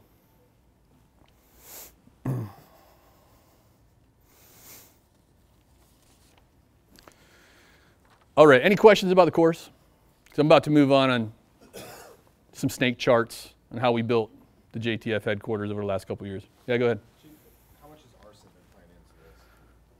Have they been kind of helping out? I mean, it's kind of huge benefit having them right there on the same patch with everybody. Have they kind of had any kind of intel saying, hey, this is what we expect from you guys when you get there? Not with the JTF staff basic course, but we do use them when we exercise. Okay, good question. Yeah, there's an opportunity there. We recognize, yeah, RSENT right there on our patch, AFCENT on our patch too, and we do use them, absolutely. Good question. It was very deliberate when we started that, because we actually had people based upon the renovation of our building, we had them in RSENT headquarters, but it was very deliberate to ensure that this was known, that this is not an RSENT class to prepare us to be Army to go. It was, you know, it was a 9th Air Force trip. So it was deliberate to keep it separate, but utilize Army when we could for exercise. Okay, this is kind of past to present. All right, so I'm starting here in October of 16 on this snake chart, and on this left-hand side it says capability, and you kind of see you can see on this snake chart our path up until just a month or 2 ago, January 19. This kind of stops when we got our initial operational capability in December of last year. Yeah. Your IOC, what is FOC for you? I got a slide for that. Right, so you just hold on 1 second, I'll get to that. Good question. Corona South decision briefing, 9th Air Force JTF headquarters COA approval, involving 9th Air Force and Expeditionary JTF capable headquarters. Right around here, we started our joint staff basic course around the start of the year in 17. We got authorization for some additional billets, so our staff did grow. Our staff at the end state will be about 91 folks or so, and right now we're in the 50s. So we have the billets, we just don't have the people, right? That's stuff that you live through all the time. You might have an authorization, but you don't have a body in there doing that job. That's kind of where we're at right now. But on the TFI piece, again, we use MPA days a lot on our staff to fill that gap and keep that capability, and we're in LeanCon trying to make this work on a shoestring budget, and TFI is helping us out quite a bit. So JTF certification plan approved, had a SATAF July 17. I kind of want to talk about these just for a second. About once a quarter we were doing a staff X to get some reps on forming a JTF and doing some planning. What you'll see here is EUCOM, PACOM, U.S. Forces Korea, and AFRICOM. We did real world scenarios every time we did a staff X. I can even come up here, and our MRX2 was, that was a CENTCOM scenario, and we were working against malign Russian influence in Afghanistan. That was our task. Build a JTF, counter malign Russian influence in Afghanistan. That's a tough job right there. So these are real world. We didn't do Unicorn Land, invaded Fairyland, and this is what our JTF headquarters was going to do. You know, we tried to use real scenarios, and even, you know, our products and our output, we offered those to the leadership of those COCOMs, so they could take a look at that. Maybe there's something in there that they could use. You know, free chicken. Got some planners together. We thought through some problems. Here's our products. Some of you are probably wondering what this dip is right there. Anybody got an idea? The time might help a little bit. What happens in the summer?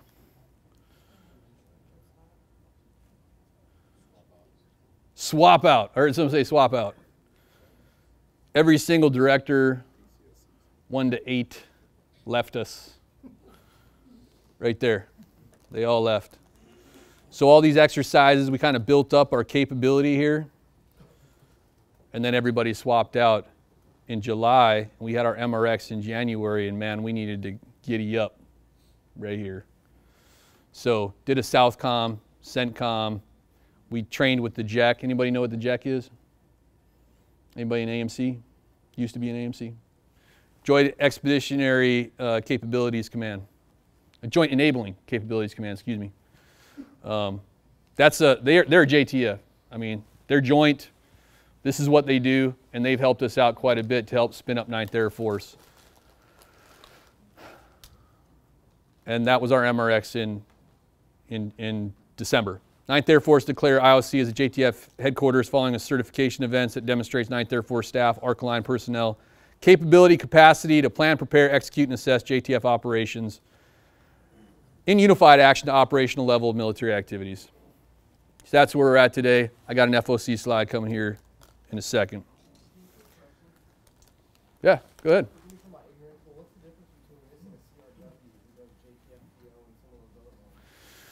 So I don't know what a CRW does as much as I know what a JTF might do, but my limited knowledge on a CRW is they can do airfield authority, they got a mark, they got maintenance, they've got port, and they've got security, right?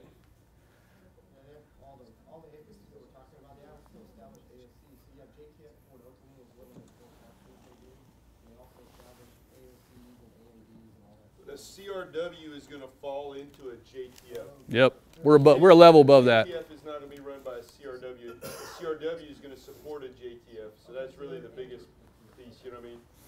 I would say. Yep, you're right. Okay. Good question. No bad questions. Because the CRW again is what? Air Force, right? So that will fall into a joint task force, which is pulling in all the services with whatever the unique capabilities that we need from those services. That capability that would be coming from the CRW would be focused on those things that we need from that, versus would be pulling in whatever Army, whatever Marines to do those pieces of logistics or whatever else.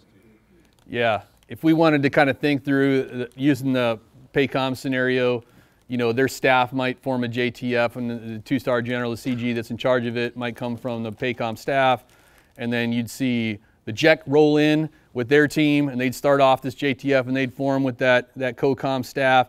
The CRW might show up right around that time and support that as well, and then 9th Air Force might flow in and take over if they needed us to at a later time. But the CRW, like he said, would support the JTF.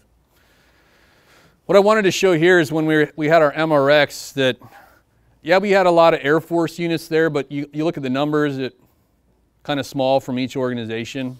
But good Air Force representation. We had the Army there with us. There's ARCENT. There's some ARCENT synergy right there. One. We had them with us.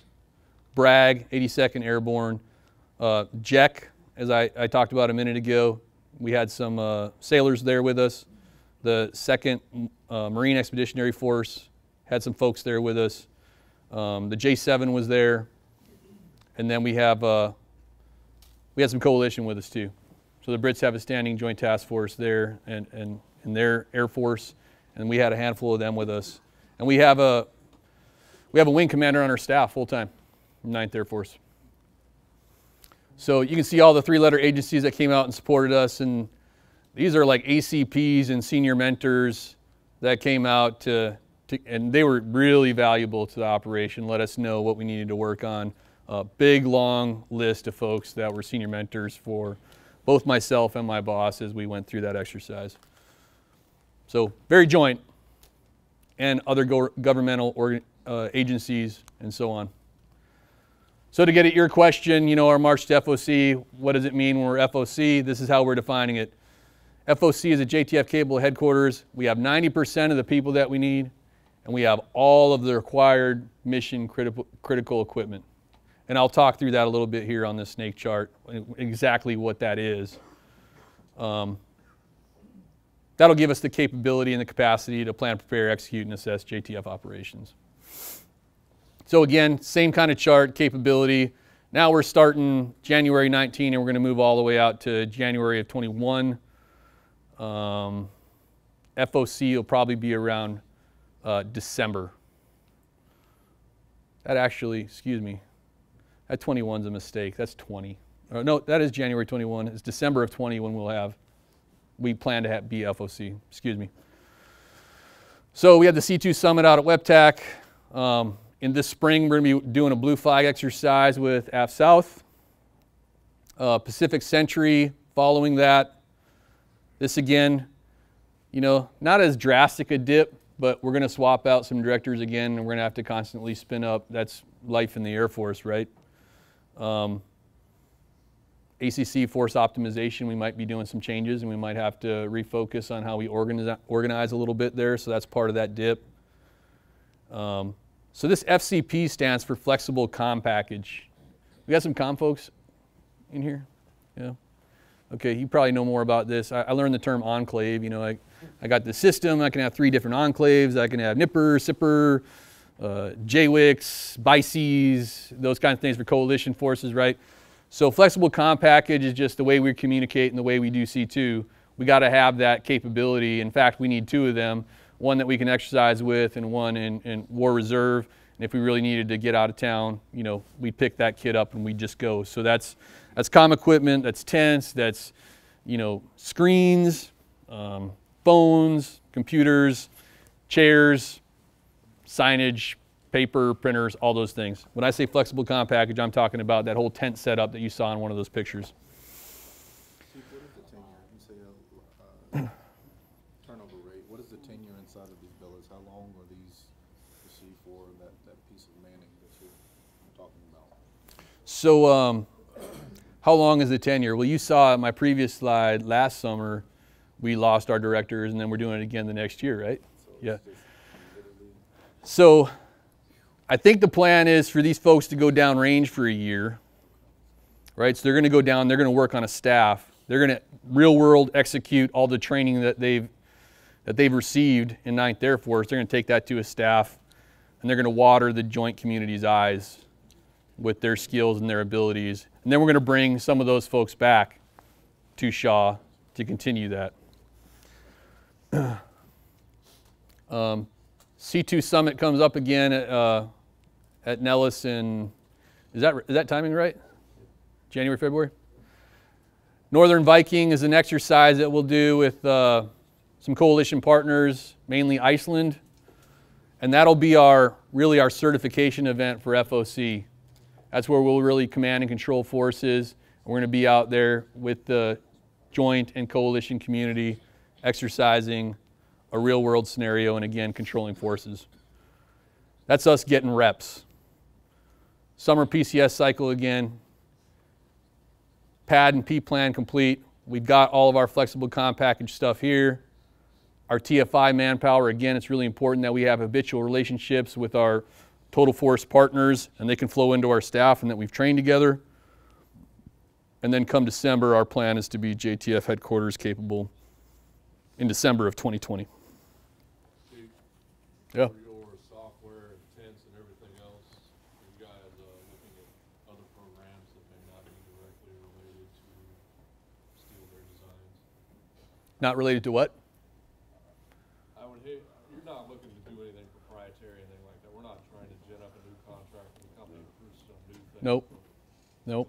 Like we have DDFs in our world, probably tailor-made for what you do. Are you guys able to? Yeah. Yep. We set one of those up during our MRX. And we were able to go up to TSSCI. Run it. And I that. recommend camo netting as long as your temperature's about 20 degrees. Yeah, just things like that. Thank you. Camo netting. Good. That's good. Yeah, we just recently got some folks. When we set that up, we really didn't have, I didn't grasp how difficult it is to set up a DDF somewhere on Shaw proper.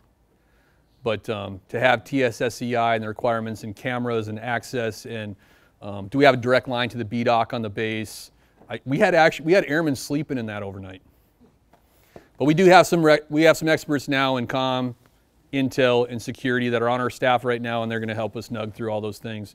We also had the Joint Communication Support Element, JCSE, is part of the JEC. They're really good at what they do, and they gave us a lot of information too. So 5th Combat Comm Group, JCSE, and some of our staff, we're kind of moving along on that and making some good progress. I would just encourage, like these two gentlemen right here have a lot of DDF experience. Reach out to them. They've got some lessons learned that maybe didn't get documented that could save you guys some time and provide a more comfortable solution. Yeah, okay. Thanks to you for pointing out those 2 other guys, because I'm going to have to, I'll be looking for you guys on break, Okay, we're almost there. Future considerations, really the top 3 main bullets there are 9th Air Force, Major General Zobrist and myself telling ACC, hey, we're doing this on a shoestring budget, and eventually we're going to have to get resourced the way we need to be to keep this moving along. If I'm talking about a bunch of comm equipment, that means people, right? I mean, people have to maintain that, so we need additional builds for the 5th Combat Comm Group. TFI is not going to move forward. We're not going to be able to exercise with them, identify those people, build those relationships until we've got money to put towards those positions and bring them on active duty. So training and resources, ARC mandates I mentioned, exercise funds, POMing in FY21, keeping our software procurement and refurbishment of buildings on a good glide path. And then we had a SATAF at Shaw, actually. They might still be there now, but they showed up this week to take a look at what we might need as we move forward towards December 20, FY21. I underline these 2 right here because I think when I said earlier about the small part that everybody in this room kind of plays in this JTF are really these 2 bullets here. The Air Force culture and experience limitations and sister service perceptions and building credibility. I fully expect to be the fat kid at the punch bowl, waiting to dance. I'm tapping my foot and I'm at the punch bowl and I'm just waiting to get out there on the dance floor. That's going to be 9th Air Force JTF when we start off. But when we get asked to dance, we got to be like Kevin Bacon out there, right? We got to cut loose. And we got to be good at our business. We might be the JTF dog walkers, for a year or 2. But our hope is, as we get out in the joint community and we're exercising with our partners, maybe some naysayers will eventually be sitting in the back of a room, and they go, who's on the GERF? 9th Air Force. They go, I don't know if this is the right mission for 9th Air Force. And there's a guy in the back of the room that knows about us and worked with us and said, hey, you know what? I was at Northern Viking with those guys and gals. They're pretty good.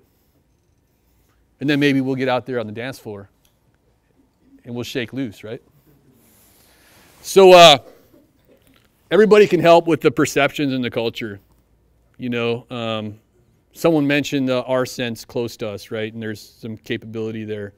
Are we fully taking advantage of every opportunity for jointness? If you read the AFSIG newsletter and you talk about strengthening joint teams and leaders, and you read about 9th Air Force and what they're doing, do you go, that's great, 9th Air Force is doing some joint stuff. That's good. That's how the Air Force is doing joint stuff. Or do you read that and go, can I do something? Can we do something? Maybe there's an Army organization down the road. Maybe you got some Marines on your patch. Maybe you could send some airmen to a Lance Corporal's course. Something like that.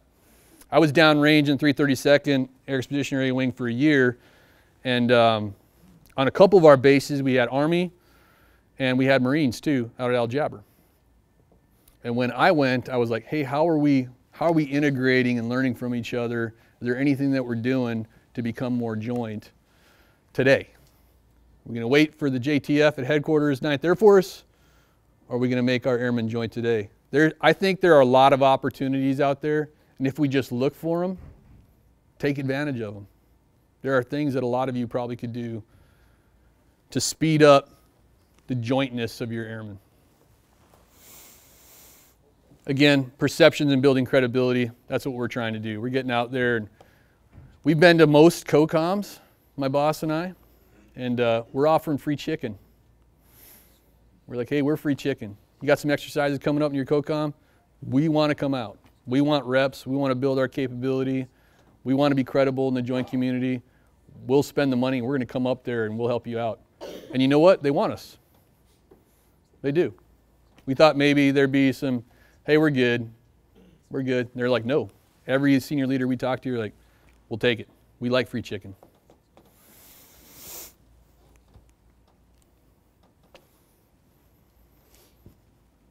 What do you think? I'm doing pretty good. Any questions for me? Yes, ma'am. Question for you, Sponsor at Langley. Having an EMED capability at Langley as part of the GRF, and there's a lot of discussion right now with the realignment of our medical assets and so forth. So one of the questions has come up is, what are we doing with our EMED capability? One of the questions is, are they looking from a regional capability in planning EMEDs in regional areas, those UTCs, you are attached to a UTC and you are assigned for years on end, so you can say like 3 years so we can just pull those assets out and then re-merge into an EMEDs for stability? Are the JTS maybe looking at that or any? The JTS not. It sounds like a presentation of forces kind of question. Chief Batten, can I phone a friend on this one? You got any intel on that one? I don't have an update on a transition plan for EMEDs or how we're looking to better align it. I can get with General Friedrich over at SG, but he's right. That the JT again, that would be kind of like I was saying with the CRW. That would be a capability we would present to the JTF. How we organize, train, and equip those to then be managed and the other side. But I haven't heard any discussion about regionalizing them. We've asked those questions too, and I know that there's a lot more discussion than answers right now, so I didn't know at this level if there's been any discussion from a big sense about capabilities for those medical assets. There is, but it's a lot more focused on what's going on with the DHA and how we're going to maintain that readiness piece of our medical personnel as well as our force. So it's on that side more than it's on this side. You know what I mean? Is what I've heard discussions about. Yeah, that's a good question, and sounds like he'll take a look at that. You know, our answer in a JTF might be the comfort, you know, might be the hope, you know. I mean, we've been Puerto Rico with comfort, so Yeah. we understand how those assets work. From a curiosity, Okay. Anybody else? All right. Hey, thanks for your time. Again, you might have airmen that have been to Shaw and went through that course, you know. So it might touch some of your airmen. Maybe you haven't gone, but they might go to that course and I'd ask them, hey, what do you think? What did you learn? Maybe you could bring some of that back to some other airmen in the organization and talk a little bit about what you saw at the Joint Staff Basic course. Again, there might be opportunities on your base. And I just ask you to put some thought into that. And can we build joint airmen on your base? And I'll close with this last comment here. We spend a lot of time trying to build joint knowledge and joint experience. And when I stand up in front, and oh, by the way, every Joint Staff Basic course, my boss and we're getting the Frago briefs from the team. So we're invested in this course. It's not something that happens over here on the peripherals. We're going to a number of events as that course is going on, because my boss used to be the deputy CFAC, and he's got a lot of experience in the joint world in that position. So he brings a lot to the course. But I tell the students when I'm talking to them that, hey, think about this. You know, there might be an airman out there that knows all the ranks and all the services. And then if you look at their joint experiences and the time they've been on some staffs, you know, it might total up to 6-7 years. And we look at that person, we go, man, that's really someone steeped in joint and is an expert in joint. And maybe they are. Or you might have an airman that actually has none of that time, but we've grown that airman to be a professional airman. And they don't care about who gets the credit. They don't look at someone across the table and I want the Air Force to do this, you know, and get the credit for this. They're just a good teammate. And they just are mission focused. And they have these characteristics of leadership. I know my business. I'm an expert in my business. I don't care who gets the credit. I'm going to come together as a team and we're going to execute the mission and we're going to win. I'd say that airman is very joint, or they're prepared to succeed in a joint community. If that other airman is all worried about who gets the credit and I'm going to fight and I'm not a very good teammate and there's only one way to do it and I'm going to strike a target with only Air Force assets, I would tell you that that airman is probably less joint than that brand new airman that just comes in and says, I want to be part of the team and I want to execute the mission and I'm going to stay mission focused and I'm going to be open to new ideas and new things and I'm going to learn in this job. If you're that airman, you're joint, in my mind. Because joint is not time, it's not experience, it's attitude. Joint is attitude. And I don't need you to spend time with a soldier to be joint. I need you to be a damn good airman. If you're a good airman, guess what? I think that's going to translate to joint pretty smoothly. Again, that's another Chief Wade opinion. Yeah, Over to you, let me bud. Chat for a few minutes about the purpose of this, you know, and I share, it's not just Chief Wade's opinion there, it's my opinion. So the purpose of this was to let you know that there are things that we're doing within ACC and within our Air Force to develop people to be prepared to go and work in a joint environment, whether that's a standing, ongoing operations at a SIGINT or a JIATF or something out there in the world going on right now, or if it's future to where we're going to have our own capability within the Air Force to be able to do that, and we're going to work in a joint. You heard some of the discussion yesterday with regard to developing joint leaders, and you hear it quite often. I hear, like, what are we going to do, right? What are we going to put into our PME? What training am I going to get to be a joint leader? And I go to, like, what Dave just said. I mean, what do I need you to know about being a joint leader? I don't need you, because many of the joint environments you go into, right, joint is spelled A-R-M-Y. Why is it spelled A-R-M-Y? Well, because for many years we never filled our JMD positions, right? And if we're going to go with the 10th Mountain Division somewhere, right, and we only filled 37 of our 50 positions, guess what they're going to do? They're going to fill the other 13 positions with their soldiers because they need them filled. So that's why these have been predominantly large Army organizations when you go into them. But I do not need you to come out of a deployment or to come out of one of these things saying "hua" every other word, man. That's not why. We didn't send you to a joint environment to speak Army. They needed you to come in there and speak Air Force, right? And be a great player in the position you play, right? You can't go on a team, right? My favorite team, right? The New England Patriots. You can't build a New England Patriots, right? With just a bunch of crappy players, right? You just can't do it. You can't pull in a bunch of crappy people that don't really know how to do their own job, right? You have to pull people into your team that know how to perform in their position. And then you have an organization that can bring those great position players into working as a team. That's what a team's about. But we have this mindset in our world, in our Air Force, you know, that we need more joint training. We need somebody to teach me how to be joint. We need to continue doing the things we do. We need to get better at some of the ways that we're doing it. And we're doing pretty darn good about presenting our forces to the joint environment.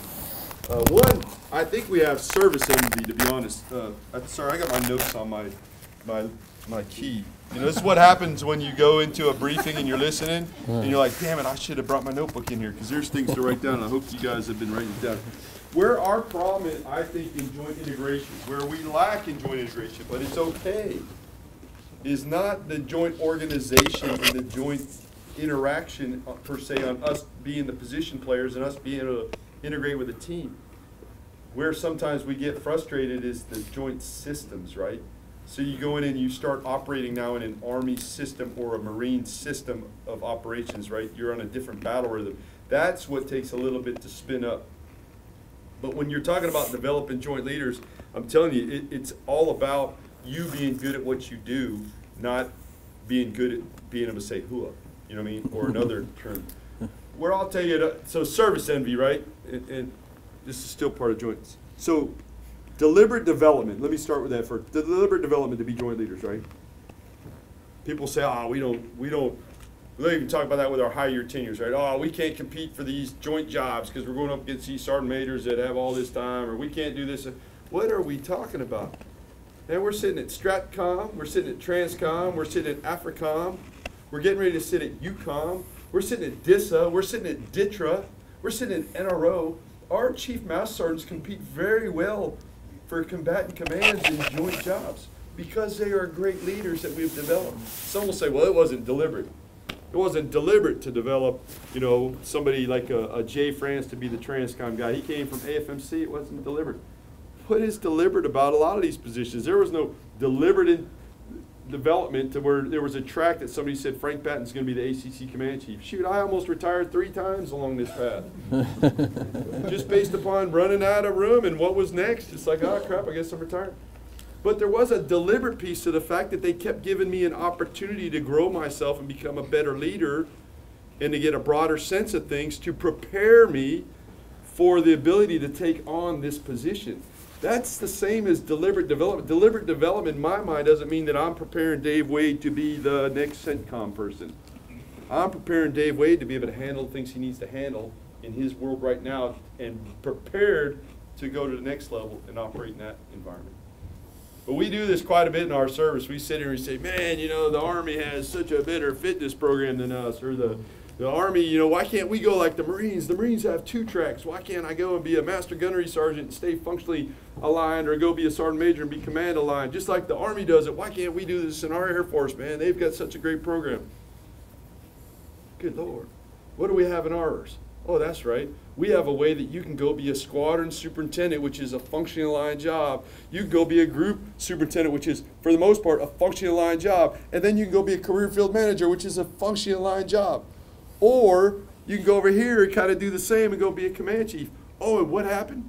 Oh, wait a minute, you were a wing command chief, and then the career field manager spot opened up, and you're the most qualified person? Here, let me step back across this line that I can't do in another service and go back into my functional community and perform there with the knowledge I had here. Or step from this over to here. I'm telling you, we have to stop thinking about our service as something that it's not as great as what it is in this joint community. We are very well prepared to lead in those environments. You all know it. You've been in those environments. I spent a year in Afghanistan, and I tell you what they loved. They loved us. They loved the fact that they could bring in any of our airmen, any of our NCOs, any of our senior NCOs onto their team, and within about a week, they had integrated in that team and were performing at a higher level than their soldiers. We had staff sergeants in Afghanistan teaching Army logistics to the Afghan Army better than the Army logistician could teach his own course, right? And they work in different things with their categories of supplies. So that was the point of bringing this, right, is to let you know that we're doing things within our Air Force. We're getting after the joint concepts, and we've developed this joint task force to be able to go forward and in the future be a presentable force for those senior leaders in our country to present forces and get after things that we need to get after. Any questions or comments on my soapbox there? I tell you, man, I love this Air Force. We have it right. I mean, I've had a chance to work with the other services. I'm not saying they don't have it right, but we have it pretty damn right. You know what I mean? If you talk to those that have had a little bit more time in the joint environment, they'll tell you the same things. There's definitely things we can learn from one another. I think we need to continue learning it, and we'll do that. Why don't we go ahead and take another break? Let's just do like let's do like 10 minutes this time, a little bit more than 10 minutes. Force optimization and how we present forces.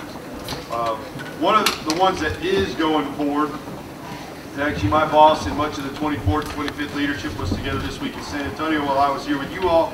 I don't know which was a better balance of my time, but I enjoyed this week with you all, and I'll get a back brief from them on what went on, but we were doing more of a tabletop exercise and kind of running through some of the drills and how we're going to pull the 24th and 25th Air Force together roughly in the July time frame is what we're looking at doing. The number one rule on all these changes, our number one goal is to do no harm, right, as far as to the missions and the things that we do. There were many different goals that we were explored about keeping them separate, maybe taking some from one and putting it in the other, and taking some from one and putting it in another now.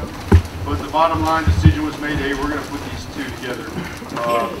There is several concerns with regard to those organizations, as you can imagine. There's a lot of authorities that are based inside of those, both on the cyber side and on the intel side, on the cryptological side, and ensuring that that one person that's wearing those 15 different hats now, and the developmental tracks, for both the intel, cyber, and there's a flying piece in that also because we have large wing ISR.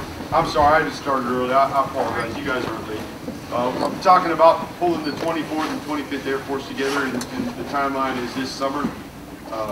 So there's a lot of things that we are working on this week to look out for, as far as how our command structure will be, what the staff will be, and the organization inside of it.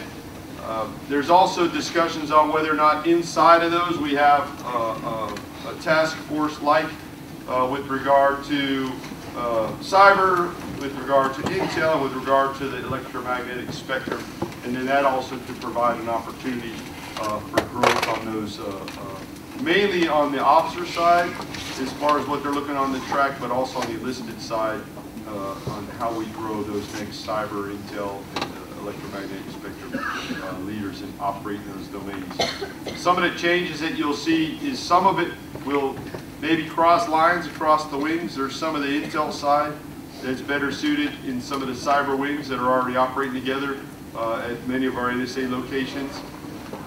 There's other pieces to it, like the 5th Combat Comm, that you could see maybe coming out of that organization and slipping over to the 9th Air Force, and I'll talk about the force optimization piece of the 9th Air Force. So that's kind of what we're looking at, and that is moving forward, and it's going to be a fast-paced thing. But again, do no harm is what the goal is, because we still have to provide the same capabilities to those COCOMs and agencies that we're provided to right now. So we'll continue to move out in that direction. With regard to the other NAV, so 1st Air Force will pretty much remain unchanged. This is the discussion right now. Warfare Center will pretty much remain unchanged. There was a talk about whether or not we should move the 505th over to 9th Air Force as a command and control kind of a NAF. That wasn't what we decided to do. There is some internal reorganization within those wings in the Warfare Center that's being discussed. 53rd Wing has some initiatives, and so does the 505th, so they'll work that. With the 9th and 12th, so you heard the term CNAF earlier. I don't know if you realize that it's CNAF, a component NAF, right? And that's what I was meaning when I was saying how we project forces or interact with the combatant commands. 3rd Air Force is the is the CNAF to UCOM, and our CNAF to AF South is the 12th Air Force. 9th Air Force used to be a CNAF when it was 9th Air Force / AFCENT, because AFCENT was the component piece of the NAF. We split that back in 2009, and yes, the whole time I was in the 9th Air Force, everybody kept saying, "Hey, how often do you get downrange?" I don't. AFCENT isn't us anymore. It hasn't been for many years. So in this 9th Air Force, 12th Air Force construct, John will tell you, they spend probably about 80% of their time, and the majority of their staff is staffed for the AF South piece. It doesn't mean that they're not doing a good job of doing the organized training and equip for the wings that are assigned under the 12th Air Force. We feel, though, that there would be better synergy in organizing, training, and equip those forces to have them in the one NAF. So shifting all of those wings to the 9th Air Force, and then AF South would be 12th Air Force AF South, and their focus would strictly be on their component piece, much the same that AFCENT is. And then those wings would align inside of 9th Air Force, so they would basically have all the combat air forces in them as kind of a force provider, as well as our personnel rescue, personnel recovery. Why don't I keep saying personnel rescue? Personnel recovery. And then there's another wing that we're looking at standing up in there. It's, again, these are all bills that have to be paid. We have to find the manpower for that. But an agile combat support type of wing, a little bit different than the CRW question that came up. This is more where we could take our Red Horses, we could take our 820th BDG, we could take our 5th Combat Comm. There's even discussion with, can we go to AFMC and maybe steal their bear base? You know what I mean? And I'd say steal, we don't. But, it would be more aligned to have that to where we have an expeditionary style of a wing that can provide those same type of functions to go maybe even align with our JTF as the support piece for that. Another one that stands out in my mind is even the 53rd Air Traffic Control Squadron out at Robbins. It falls underneath the 461st, which really seems a little bit off because they used to be a 5th Combat Comm, and they're not the same as a JSTAR mission, but they go forward and they open up tower operations, air traffic control operations in 4 locations. So that's some of the things that we're doing on that piece as far as the NAF. There's some other initiatives that we're taking at a lower level with the wings. is what Chief Storm's going to talk to you a little bit about where we were and where we're at with Mountain Home.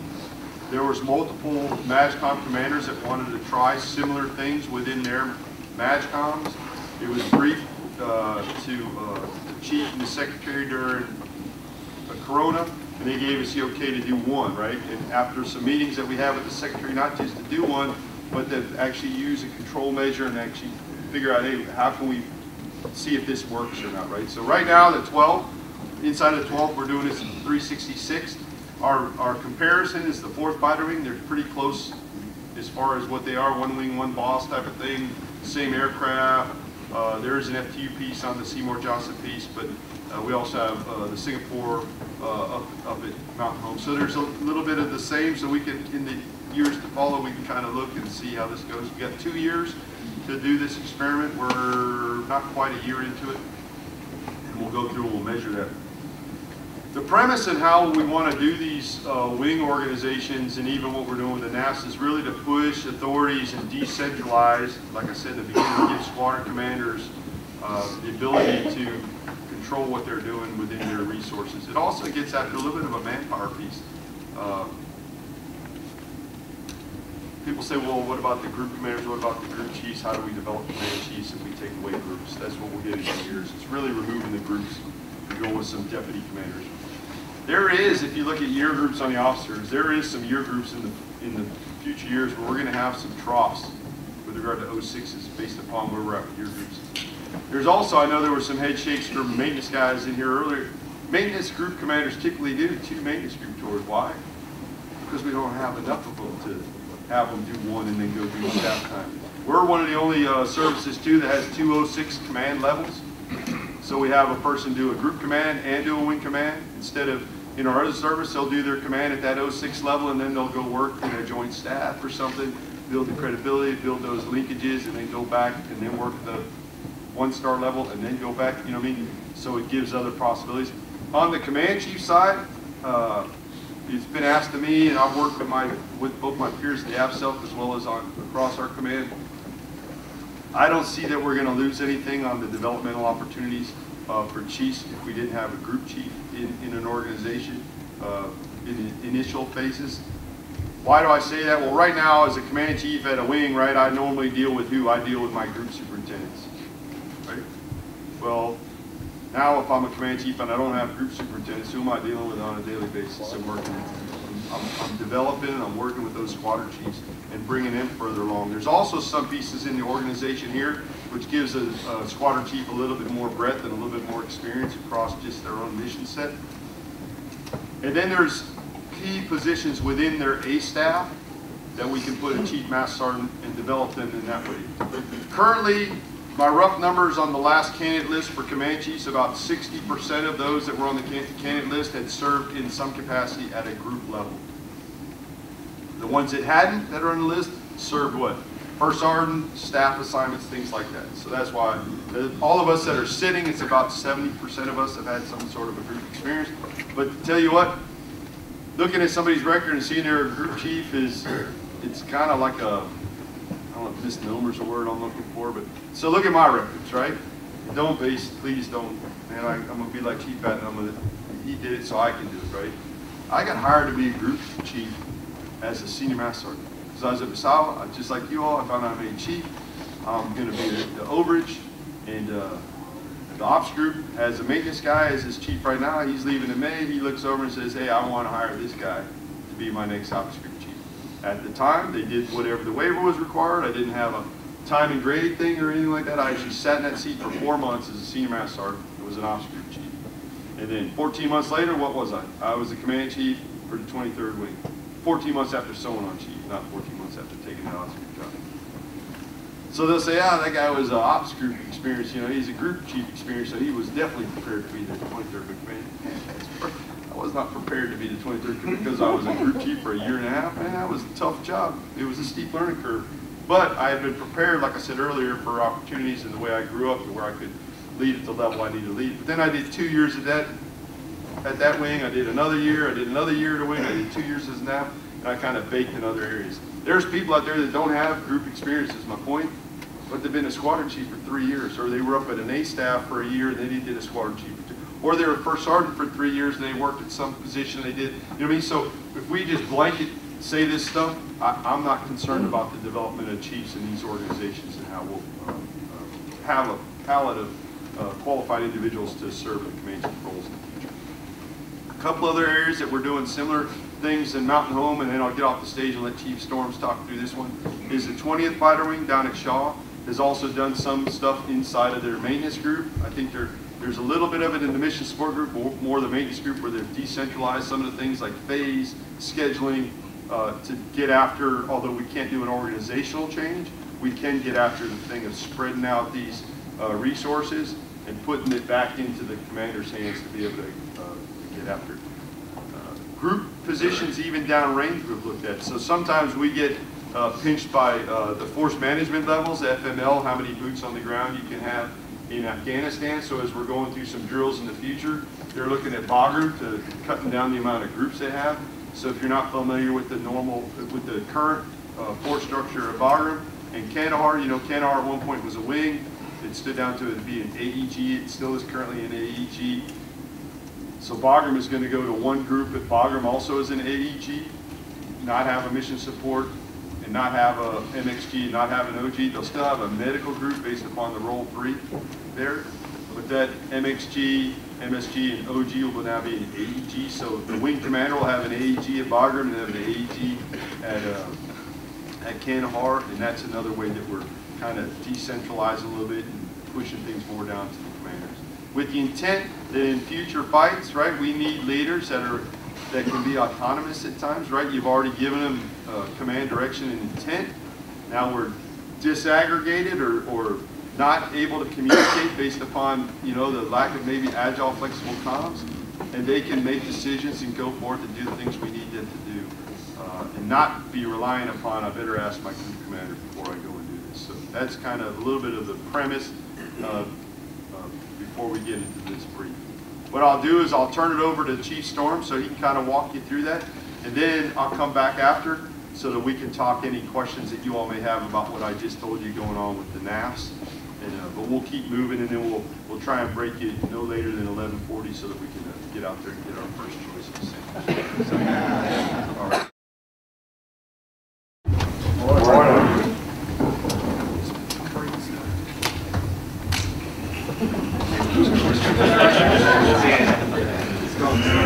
I'm a cop, that's what we do. Hey, so John Storms, I'm the command chief at 12th Air Force F South. Obviously in our role as the NAF at 12th, the 366 falls under us. And I'm going to throw this out there right now. I'm not an expert in this reorg experiment. There are 4 folks sitting in the auditorium here that are living this every day, and I'm going to lean heavily on their opinions and their experiences going through this briefing. So if you have questions, by all means throw them out. And if I have a funny look on my face, I'm going to look at one of them and hopefully they can answer for us, okay? All right, things we're going to talk about. Why are we trying this experiment? You can see up there the eye chart, some decreased readiness, some issues with the medical community being able to support all of the folks that are being seen in the clinics on a daily basis. Stifled squadrons, Frank just touched on that with you know, that extra layer of the group in between the wing commander and the squadron commanders, and then just the ability to continue developing joint leaders. This is not new. You see this thing back when General Creech was the commander of attack, merging ops and maintenance. Correct me if I'm wrong, but in our lifetime, Dave, right, we've done this before. This is nothing new, right? Ops and maintenance together. But I think you'll see there's some differences from now versus how we used to do it back in the day.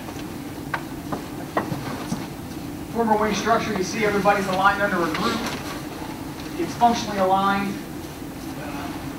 And then a lot of the staff burdens are put at the group level and then the squadron level as well. And I think you'll see with this new organization, most of those staff requirements are removed from the squadrons. They can function on the mission itself. Here's the wing structure as it sits right now up at Mountain Home. Obviously, you've got the wing commander and command chief sitting up top. You've got a deputy commander for ops and a deputy commander for maintenance. Okay, both 06s, you have the surgeon generals in 06. Chief of staff is in 06. You have your A staff, very much like ACC has on their staff. And then you have all the squadrons reporting directly to the wing commander, vice running through a wing, or through the group, excuse me. Does that make sense? Deputy commander for support is what the Is that other. what I said? No, I'm sorry, yeah, support. I'm sorry. Opposite support. So you can see some of the personnel changes, the numbers, or inactivated a couple of units there, plussed up in some, reduced in others. Chief, how big is Otto? Say again? How big is Otto? The whole wing? Yes. Yeah, that's a valid question. I think it's in the 4,000 to 5,000. What's that? 4,500? 4,500. So I'm pretty right at 4,500.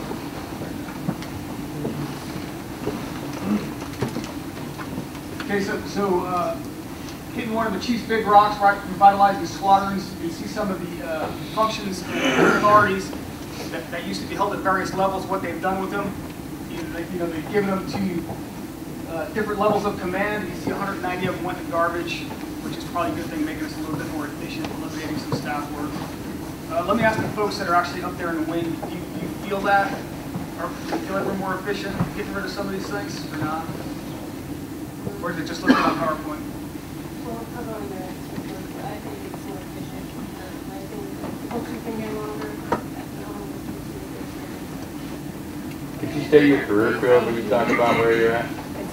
I'm sorry? Can you state your career field? What do you do there so that we can have a reference? I'm contracting over at Mountain Home. I'm in the OSS airfield management. I think it's different too, based on the unit that you're in. We're all going to feel this a little bit differently right now, and it's still forming, so we're even losing, some AFE is reorging, and some other sections are still, so it's still very much in its infancy. Whereas some things have went down to squadron commander, and some things now, we have to send up to DCOM O or DCOM S versus the group. So it's definitely checking, I think, each airfield and each squadron differently at this point right now. So why did you just say, so this looks like we just put 350 things into a squadron commander's lap now to do, right? That's kind of what it looks like. There was 910 that were authorities at the group, and now we 350. But what that is these are things that they were already doing that then they had to ask the group for permission to do, right? So then what we've said is, no, you get to say yes or no on this. It can be as simple as, we've had to work some A1 things. Maybe it's that MSM, right? That had to be signed at an 06 level that now can be signed. Maybe there's other things that now you can do it. And then the things that you don't need to be doing, we're going to take that out of your hand and we're going to give it to our A staff so you don't focus on this. And we didn't want to overburden this wing commander either, right? To give him every bit of everything that all of the groups did. So that's kind of what it was. So it wasn't an addition of stuff. It was basically you used to create a package to staff up to a group commander or a wing commander to say, hey, can we do this? Now they say, squadron commander, you have the authority. Go forth and conquer. Are there any maintenance chiefs here that are part of this? So I'm in the maintenance field of it right now, and there are, just like we said, this infancy. We're still learning. We're still trying to ask questions, trying to get some kind of development of what this process is supposed to look like when it is green, right? There's still a lot of red, still seeing a lot of red of this is how it used to be, how are we going forward, and we don't have that tap in of saying who else is doing this, because obviously we're trying to premiere forward.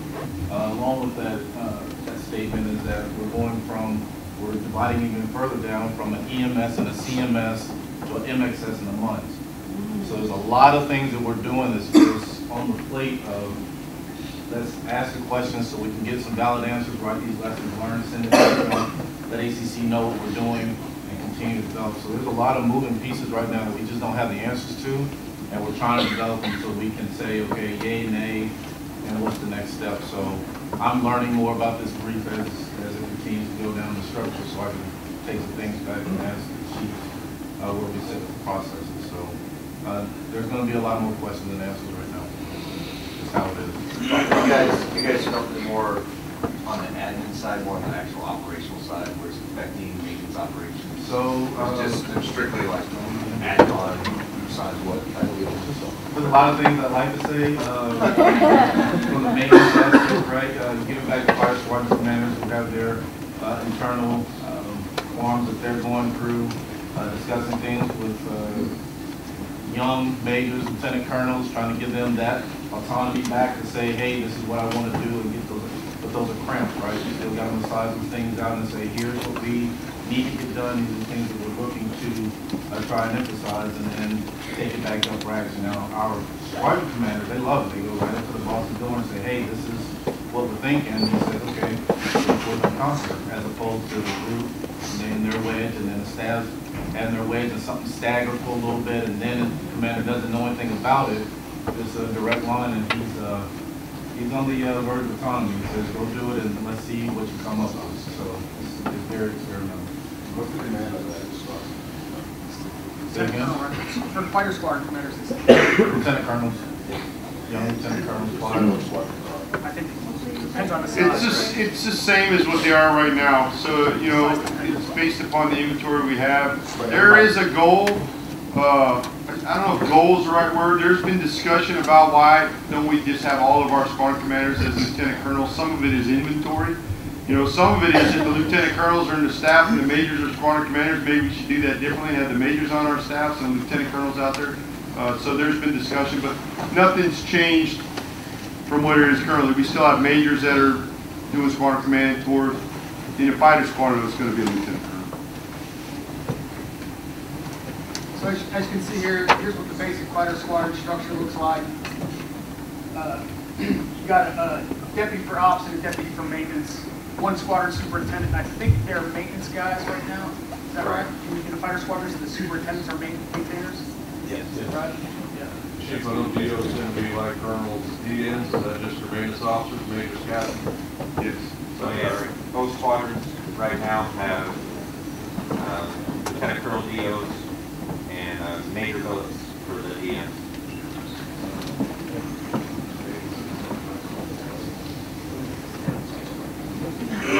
As we go into the medical side of this, I think the graph on the left, I think that's pretty telling. I think we've all experienced this.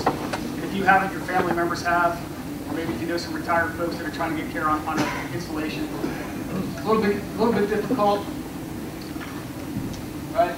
And then as we have airmen that are, if you're not a flyer, you're not in flight medicine, the direct care with our airmen is sketchy at best, right? And we lose airmen all the time in the system. There's something wrong with them. They're not a pull-up round, and the chain command doesn't know about it for months, years, however long. They just kind of bounce around the system and they never get fixed. So this is one of the ways in which they're going to try to get after that. And I think you'll see that they're having some fairly good success with that. Yep. Non-flyer care is random. Okay, so now what they've got is they split between beneficiary and then they've got active duty. So basically every active duty member there kind of gets flight medicine-like care, right? They're being tracked and managed. There's a lot of communication between the providers and the chain of command. And they're able to kind of proactively work all those airmen that are in the down staff to get them back up again.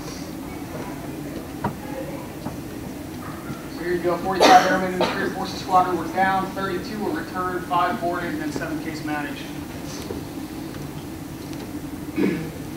So some of the quotes there: 70 EMS airmen, 51 of them returned. Okay, this is a good thing, I think. And from what I understand, again, correct me if I'm wrong, the folks that are there, the beneficiary community that's now being seen mostly downtown in the community, they like that. Right? Is that the sense you get? There's nobody there. Depends on the well, right? Sure. I think in this case, I think it's working pretty well for them. Good stuff. Anybody have any questions or comments on that?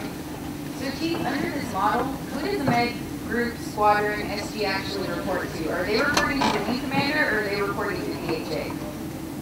Whose asset are they at this point in this?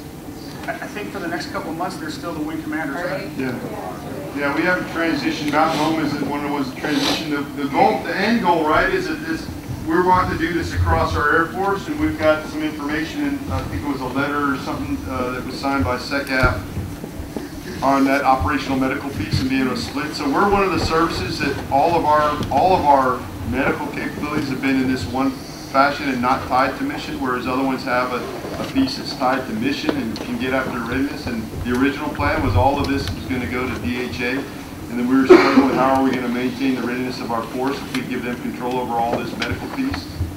And this is how we're going to do it. Mountain Home jumped out on this well before the DHA piece. They knew that that was coming down the road. We said, hey, we're going to have two lines of effort here. One's going to be beneficiary based. That should be what the DHA has the input into, and one should be operational readiness focused. And that's where the Air Force will still maintain control over that. Current structure is that SG is part of the wing staff and reports to the wing commander. Just like in the future, right, mentors are still going to report to a wing with regard to being on the wing and being an Air Force member. Their day-to-day guidance and things like that on how to operate within a medical center, that's going to be from DHA, but how to be an airman in the Air Force and how to be a member of that wing is still going to be the direction from that wing commander. That's not what we're getting down in the field, Chief. Really? That is not what we're getting briefed in the medical field at all. We're getting briefed that basically we are a tenant unit at that wing. My 06 will report to the DHA civilian who's got that region. Yeah. I'll chat with my SG and make sure I'm not speaking out of turn, but everything I've been talking through is that. So we're being briefed differently at Langley. Yeah. So basically they're saying that there's going to be two lines.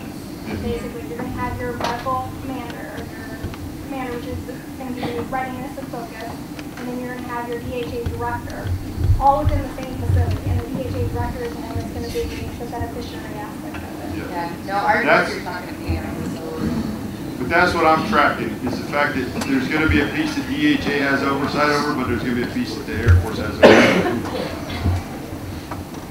I'll talk with our SG to ensure that we're getting the right messages out to the field so you all are hearing the same things and not hearing different things. At least inside of Room Command, you should be hearing the same thing, right? So I'll follow up with one of those. Go ahead, now. On the deputies swapping and like how they do in the CRBs, as a former first sergeant, I'm just kind of curious how they work in that piece of it. And then who's the appellate authorities? You know, a lot of times stuff shifted up to our groups. That's just going straight to us deputies as well. And then when you say robust CSS, what does that mean? Like how much did they plus up the CSS? Well, the robust, we've got a plan across my boss gets briefed monthly on revitalizing the squadrons with regard to CSS's employee management. So when you're talking a robust CSS, you're talking at the wing level robust CSS? Well, the slide said that they went to like a robust CSS. Yeah. I think robust means that it's actually filled, the positions that you have on your CSS are filled. Instead of having it blank, right? Yeah. As far as the appellate authorities, I don't know all those answers. I do know that it goes, there's a middleman, the DCO and the DCS can be that appellate authority piece, and not everything's being answered by the wing. Because if he was the appellate, then there's another level that the NAF now has to play at. So I assume they would just swap between the O and the S. So the wing staff will take on more of the responsibility.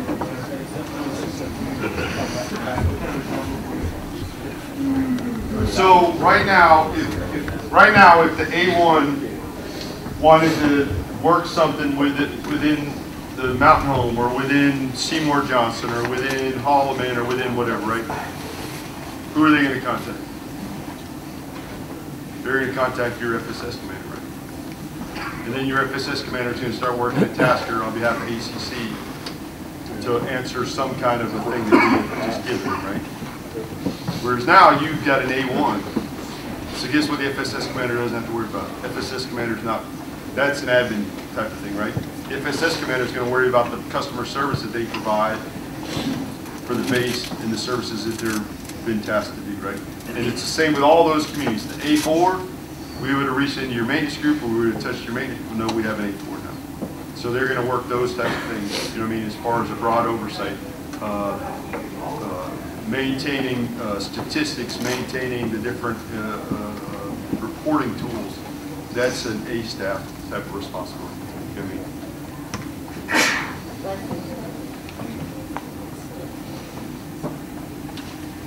I have a question about this. I'm listening to the question he had. Sorry, I'm Chief Carcamo from the FSS at Seymour.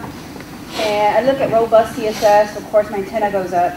And at Seymour, you know, I was directed, fill all the CSSs as much as you can. Pull them out of high, you fill, you fill, you fill. The issue I have is when I have other fellow chiefs calling me saying, hey, I want my body, I don't have a body. And I know you're a large maintenance unit, for instance, and you're 300-400 deep. I can't send you what I have, which I can't throw a dead cat in UPS without giving you a 3-level. So if I send you 3-level out of tech school to a 300-person squadron, really that's not useful to you at all. Because you're going to call me and you're going to tell me this person can't do X, Y, Z, because they haven't been around long enough, and I need time to grow them. Any talk of in the Avon community growing that pipeline or doing something differently, because I don't have staffs and techs. I'm hurting in that area, just like I'm sure most of you. I can't send you, I'd rather send you a seasoned staff or tech that can help you versus a three-level someone at tech school. And I'm being told, I get this, send me anybody. No, I can send you anybody, but I guarantee I don't do returns after 30 days. Don't call me and say this person's not working out for you, because I don't have the body to give you, so I'd rather be a little more strategic and Well, the first thing we had to do, right, so Chief Malik and Colonel Ross have been knocking this down, and Sam Catalar. So yes, there's things that have gone on in your UNTW to get after the training pipeline and ensure that those personnel are being trained on things they need. Some of those skill sets in the CSS stop being trained to people in their pipeline because we went away from CSSs and they're starting to build those. I don't have the ins and outs particulars, but yes, I know that they are focused on that. The other thing that we found when we first went into this CSS optimization and looking at that was that we had experienced personnel that were being misutilized, right? That were being in other areas that we could have put them in somewhere in these group staffs, right? Well, we didn't need those, right? Now we can put those personnel down into those squadron CSSs. Some of those are civilian bills, right? Yes, sir. Billets that we needed to work on the funding and work on the timing to get those things filled with our civilian hire thing. So all of it is all in one. And I agree with you that, you know, the unit that's 1 deep doesn't need a 3-level in there, right? It's a challenge when they get a 3-level in there. But then again, you end up becoming like a 20th fighter wing and just keep feeding coons on, because every 3-level you get that you train, as soon as they're trained, guess what? I'm taking them out of the CSS, so you get to start all over again and start training again. You know what I mean? It's going to be one of these type of turns until we get our manning right across that entire career field as we stood up the CSS. But some of it, especially in the fighter squadron, some of that was immediately done about 2.5 to 3 years ago when we hired civilians to come in and do that for scheduling and doing the UDM duties and doing some of the other program management duties within fighter squadrons. We're starting to see a little bit more of those positions across in the other piece. I don't know if that helps, but we're looking at it, and I know your career field's looking at it too, as far as to ensure that we have. We're not growing our Air Force like we had to grow our Air Force 4,000 maintainers, but we are looking at those, and they manage that pipeline to ensure that we can meet the needs. Sorry, can I ask just one more question? Not related to anything I don't think we talked about, but in regards to the structure. An EPR. And this is for you gentlemen or some of the folks that are there. How are we identifying a deputy evaluator level on EPRs when there isn't that? So we can just jump on that grenade box. So your Air Force Senior Leadership Council about 2.5 years ago, 2 years ago at least, made the determination that we need to remove deputy evaluator from the form. Since that time frame, we have discussed it multiple times and we have not gotten anything in action to get it off. We thought it was going to happen in the fall of last year when we just changed the other things with EPRs. Didn't happen. I brought it up at a January AFSEL. It got tabled because we ran out of time.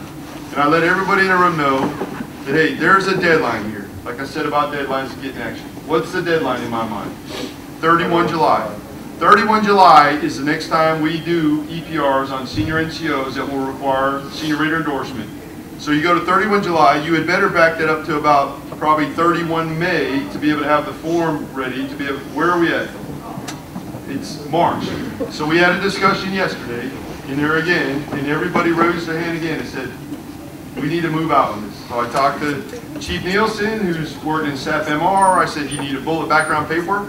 Because Chief Wright said, you know what I mean, and I'm ready to be the action officer on this. I've got a few months left that I can focus my effort on trying to get this thing across the line. And so we're going to move out on this.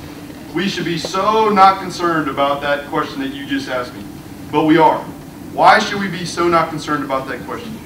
there is a charge that is read to the board, every promotion board. Do you know what it says? Any rating level other than senior rater endorsement should not be considered positively or negatively in this consideration. Paraphrase. It says right there, unless it says senior rater endorsed, if it says intermediate, if it says deputy evaluator, positively or negatively, that rating, that level of endorsement should not be considered as any measure of merit for that person's record.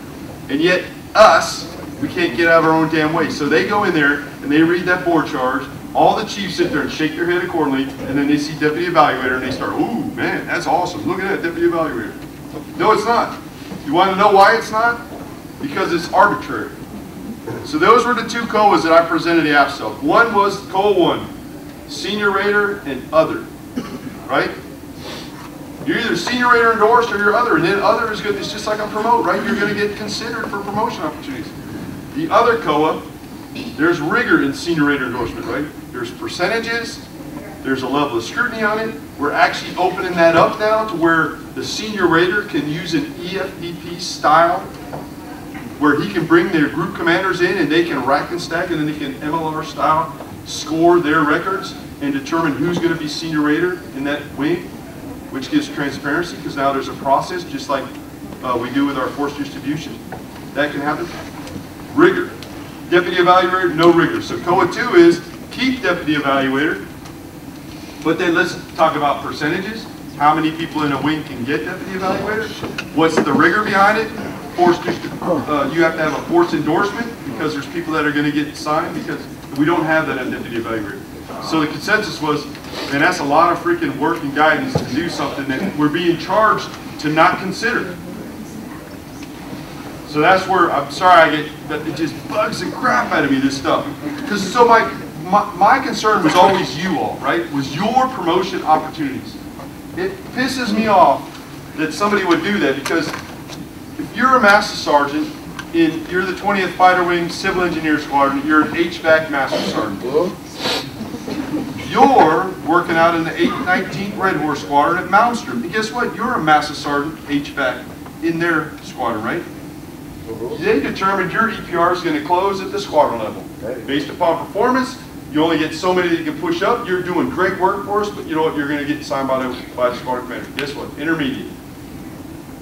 Your performance is just as good as her performance. You're not the top performer. We already pushed them for senior rater endorsed. You're going to close at the squadron level. Deputy evaluator, because his boss is a colonel who works for the 9th Air Force.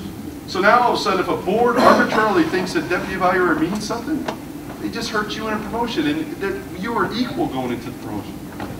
So, right now the deputy evaluator will still be the DCOMs, to answer your question. Will still be the DCOMs, right? And those squadron commanders will send forward the records, just like it says in the document in our AFI right now, that hey, the squadron commander makes a determination that I think this should be endorsed by somebody other than me. They send it up to the deputy commanders, and they make a decision whether they want to sign that EPR or it goes to the senior rater. So that process is the deputy commanders, but I'm hopeful, slightly, that we'll get this across the line for you all this year and get rid of the ambiguity that is in there right now. Sorry, John. No, that was fun. Thank you. So we have 6 minutes till lunch. So as soon as you asked, I watched Frank start kicking. They've heard me talk about it enough. All right, hey, so back to the Mountain Home experiment. What they're doing, obviously, they're constantly evaluating the pros and cons of this construct. They're obviously communicating with ACC and COMAC on a monthly basis. I think they send a report to COMAC on a monthly basis. Working with A1, Frank briefly touched on it earlier. Some of the challenges they're having, though, is having the authorities, having the wing commander have the authorities to make changes in a timely fashion that the staff sees they need to make, right, without doing an ACR and OCR to get something pushed through to make some organizational structure changes. So I think they finally solved that riddle a couple months ago, but that was something they were struggling with. Intel and wing weapons into the A3. Weapons attack, excuse me. Yep. Creating an acquisition squadron, and I think I've got a slide on that if we do have time. Obviously, the AEW construct. They briefed the Sergeant Neal touched on it earlier, MUN's becoming its own squadron, EMS and CMS combining into a maintenance squadron. And then, they're looking at adding deputy commanders to the fighter squadrons, not the ops and maintenance piece. So there's your acquisition squadron. This is what they're looking to do, and I think this just got approved. They got approved in the past. Right, so this is your organization, right? Yeah. There you go. So it's supposed to create two. We've done everything on fun in the past, but I think the difference is like we're adding a program manager flight. We're going to have a PM come in. And then we're going to have some folks, a matrix oversee that PM flight, like LRS and CTE. Help write that requirements package. Also have 2A involved as well. So they have like that one section that focuses on those. Right now it's in the other larger service contracts, but that's the efficiency that's going to be raised with this one. You're happy about it? Yeah. Feel great about it. I know Colonel Hummel, which man up there, this is something that he's been working for probably the last 6 or 8 months, and we finally got it. What's that? What's that cost?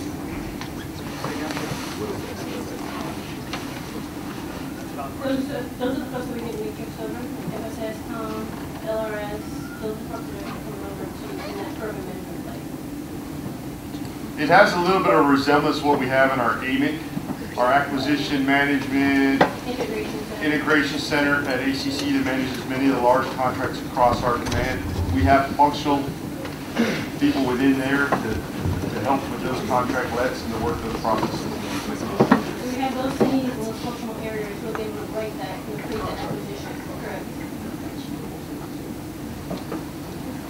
So we're probably going to run out of time to get on the what's the next one after the A one? This is just the A staff and how the A staff is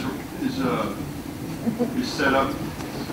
I don't know if you had anything to close out. I was just going to say, just obviously go through all the manpower positions by the staff. I think Frank touched on it earlier, the good thing is having that staff function in between the squadrons and the group, or between the groups and the ACC staff. Really all that hurts, they can function and focus on the mission. So when we come back from lunch, I had that part for revitalizing squadrons. We can follow on some discussion on this here, but what I'll tell you is there's no hard and fast what we intend to get out of this. We don't expect all of our fighter squadrons and maintenance to integrate the same way into one squadron across ACC. Is there value in it? Yeah, I think there's some value in it. Is there some growing pains in it? Of course there's some growing pains in it. I remember back in 2007 when we were going to put maintenance back into ops, right? And I had a very adamant opinion about it at that time because I was a maintenance guy that was going to be left in this material maintenance group as a back shop guy. I was like, what the hell is this? And you know what I mean? And this isn't going to work. You need a maintenance guy that focuses on maintenance. You can't have an ops guy and blah, blah, blah, blah, blah, blah. What's my next job? I told you, I'm the ops group job. And they're like, man, why don't we have maintenance in here? Because who am I developing? Like part of my development is this 06 is sitting next to me, whose next job is going to be a wing commander and having maintenance inside of it, an operation. And oh, by the way, that maintenance squadron superintendent, now the same as I got as an ops group superintendent. So there's a lot of benefits to that. There's a lot of benefits to a lot of the ways that we've aligned the squadron. The MUNS isn't just ammo going to be ammo. It's also taking armament and the weapons piece of it and becoming a MUNS squadron and just trying to find synergy. That was trying to get after. The reason we did this pieces of it was to get after squadron size.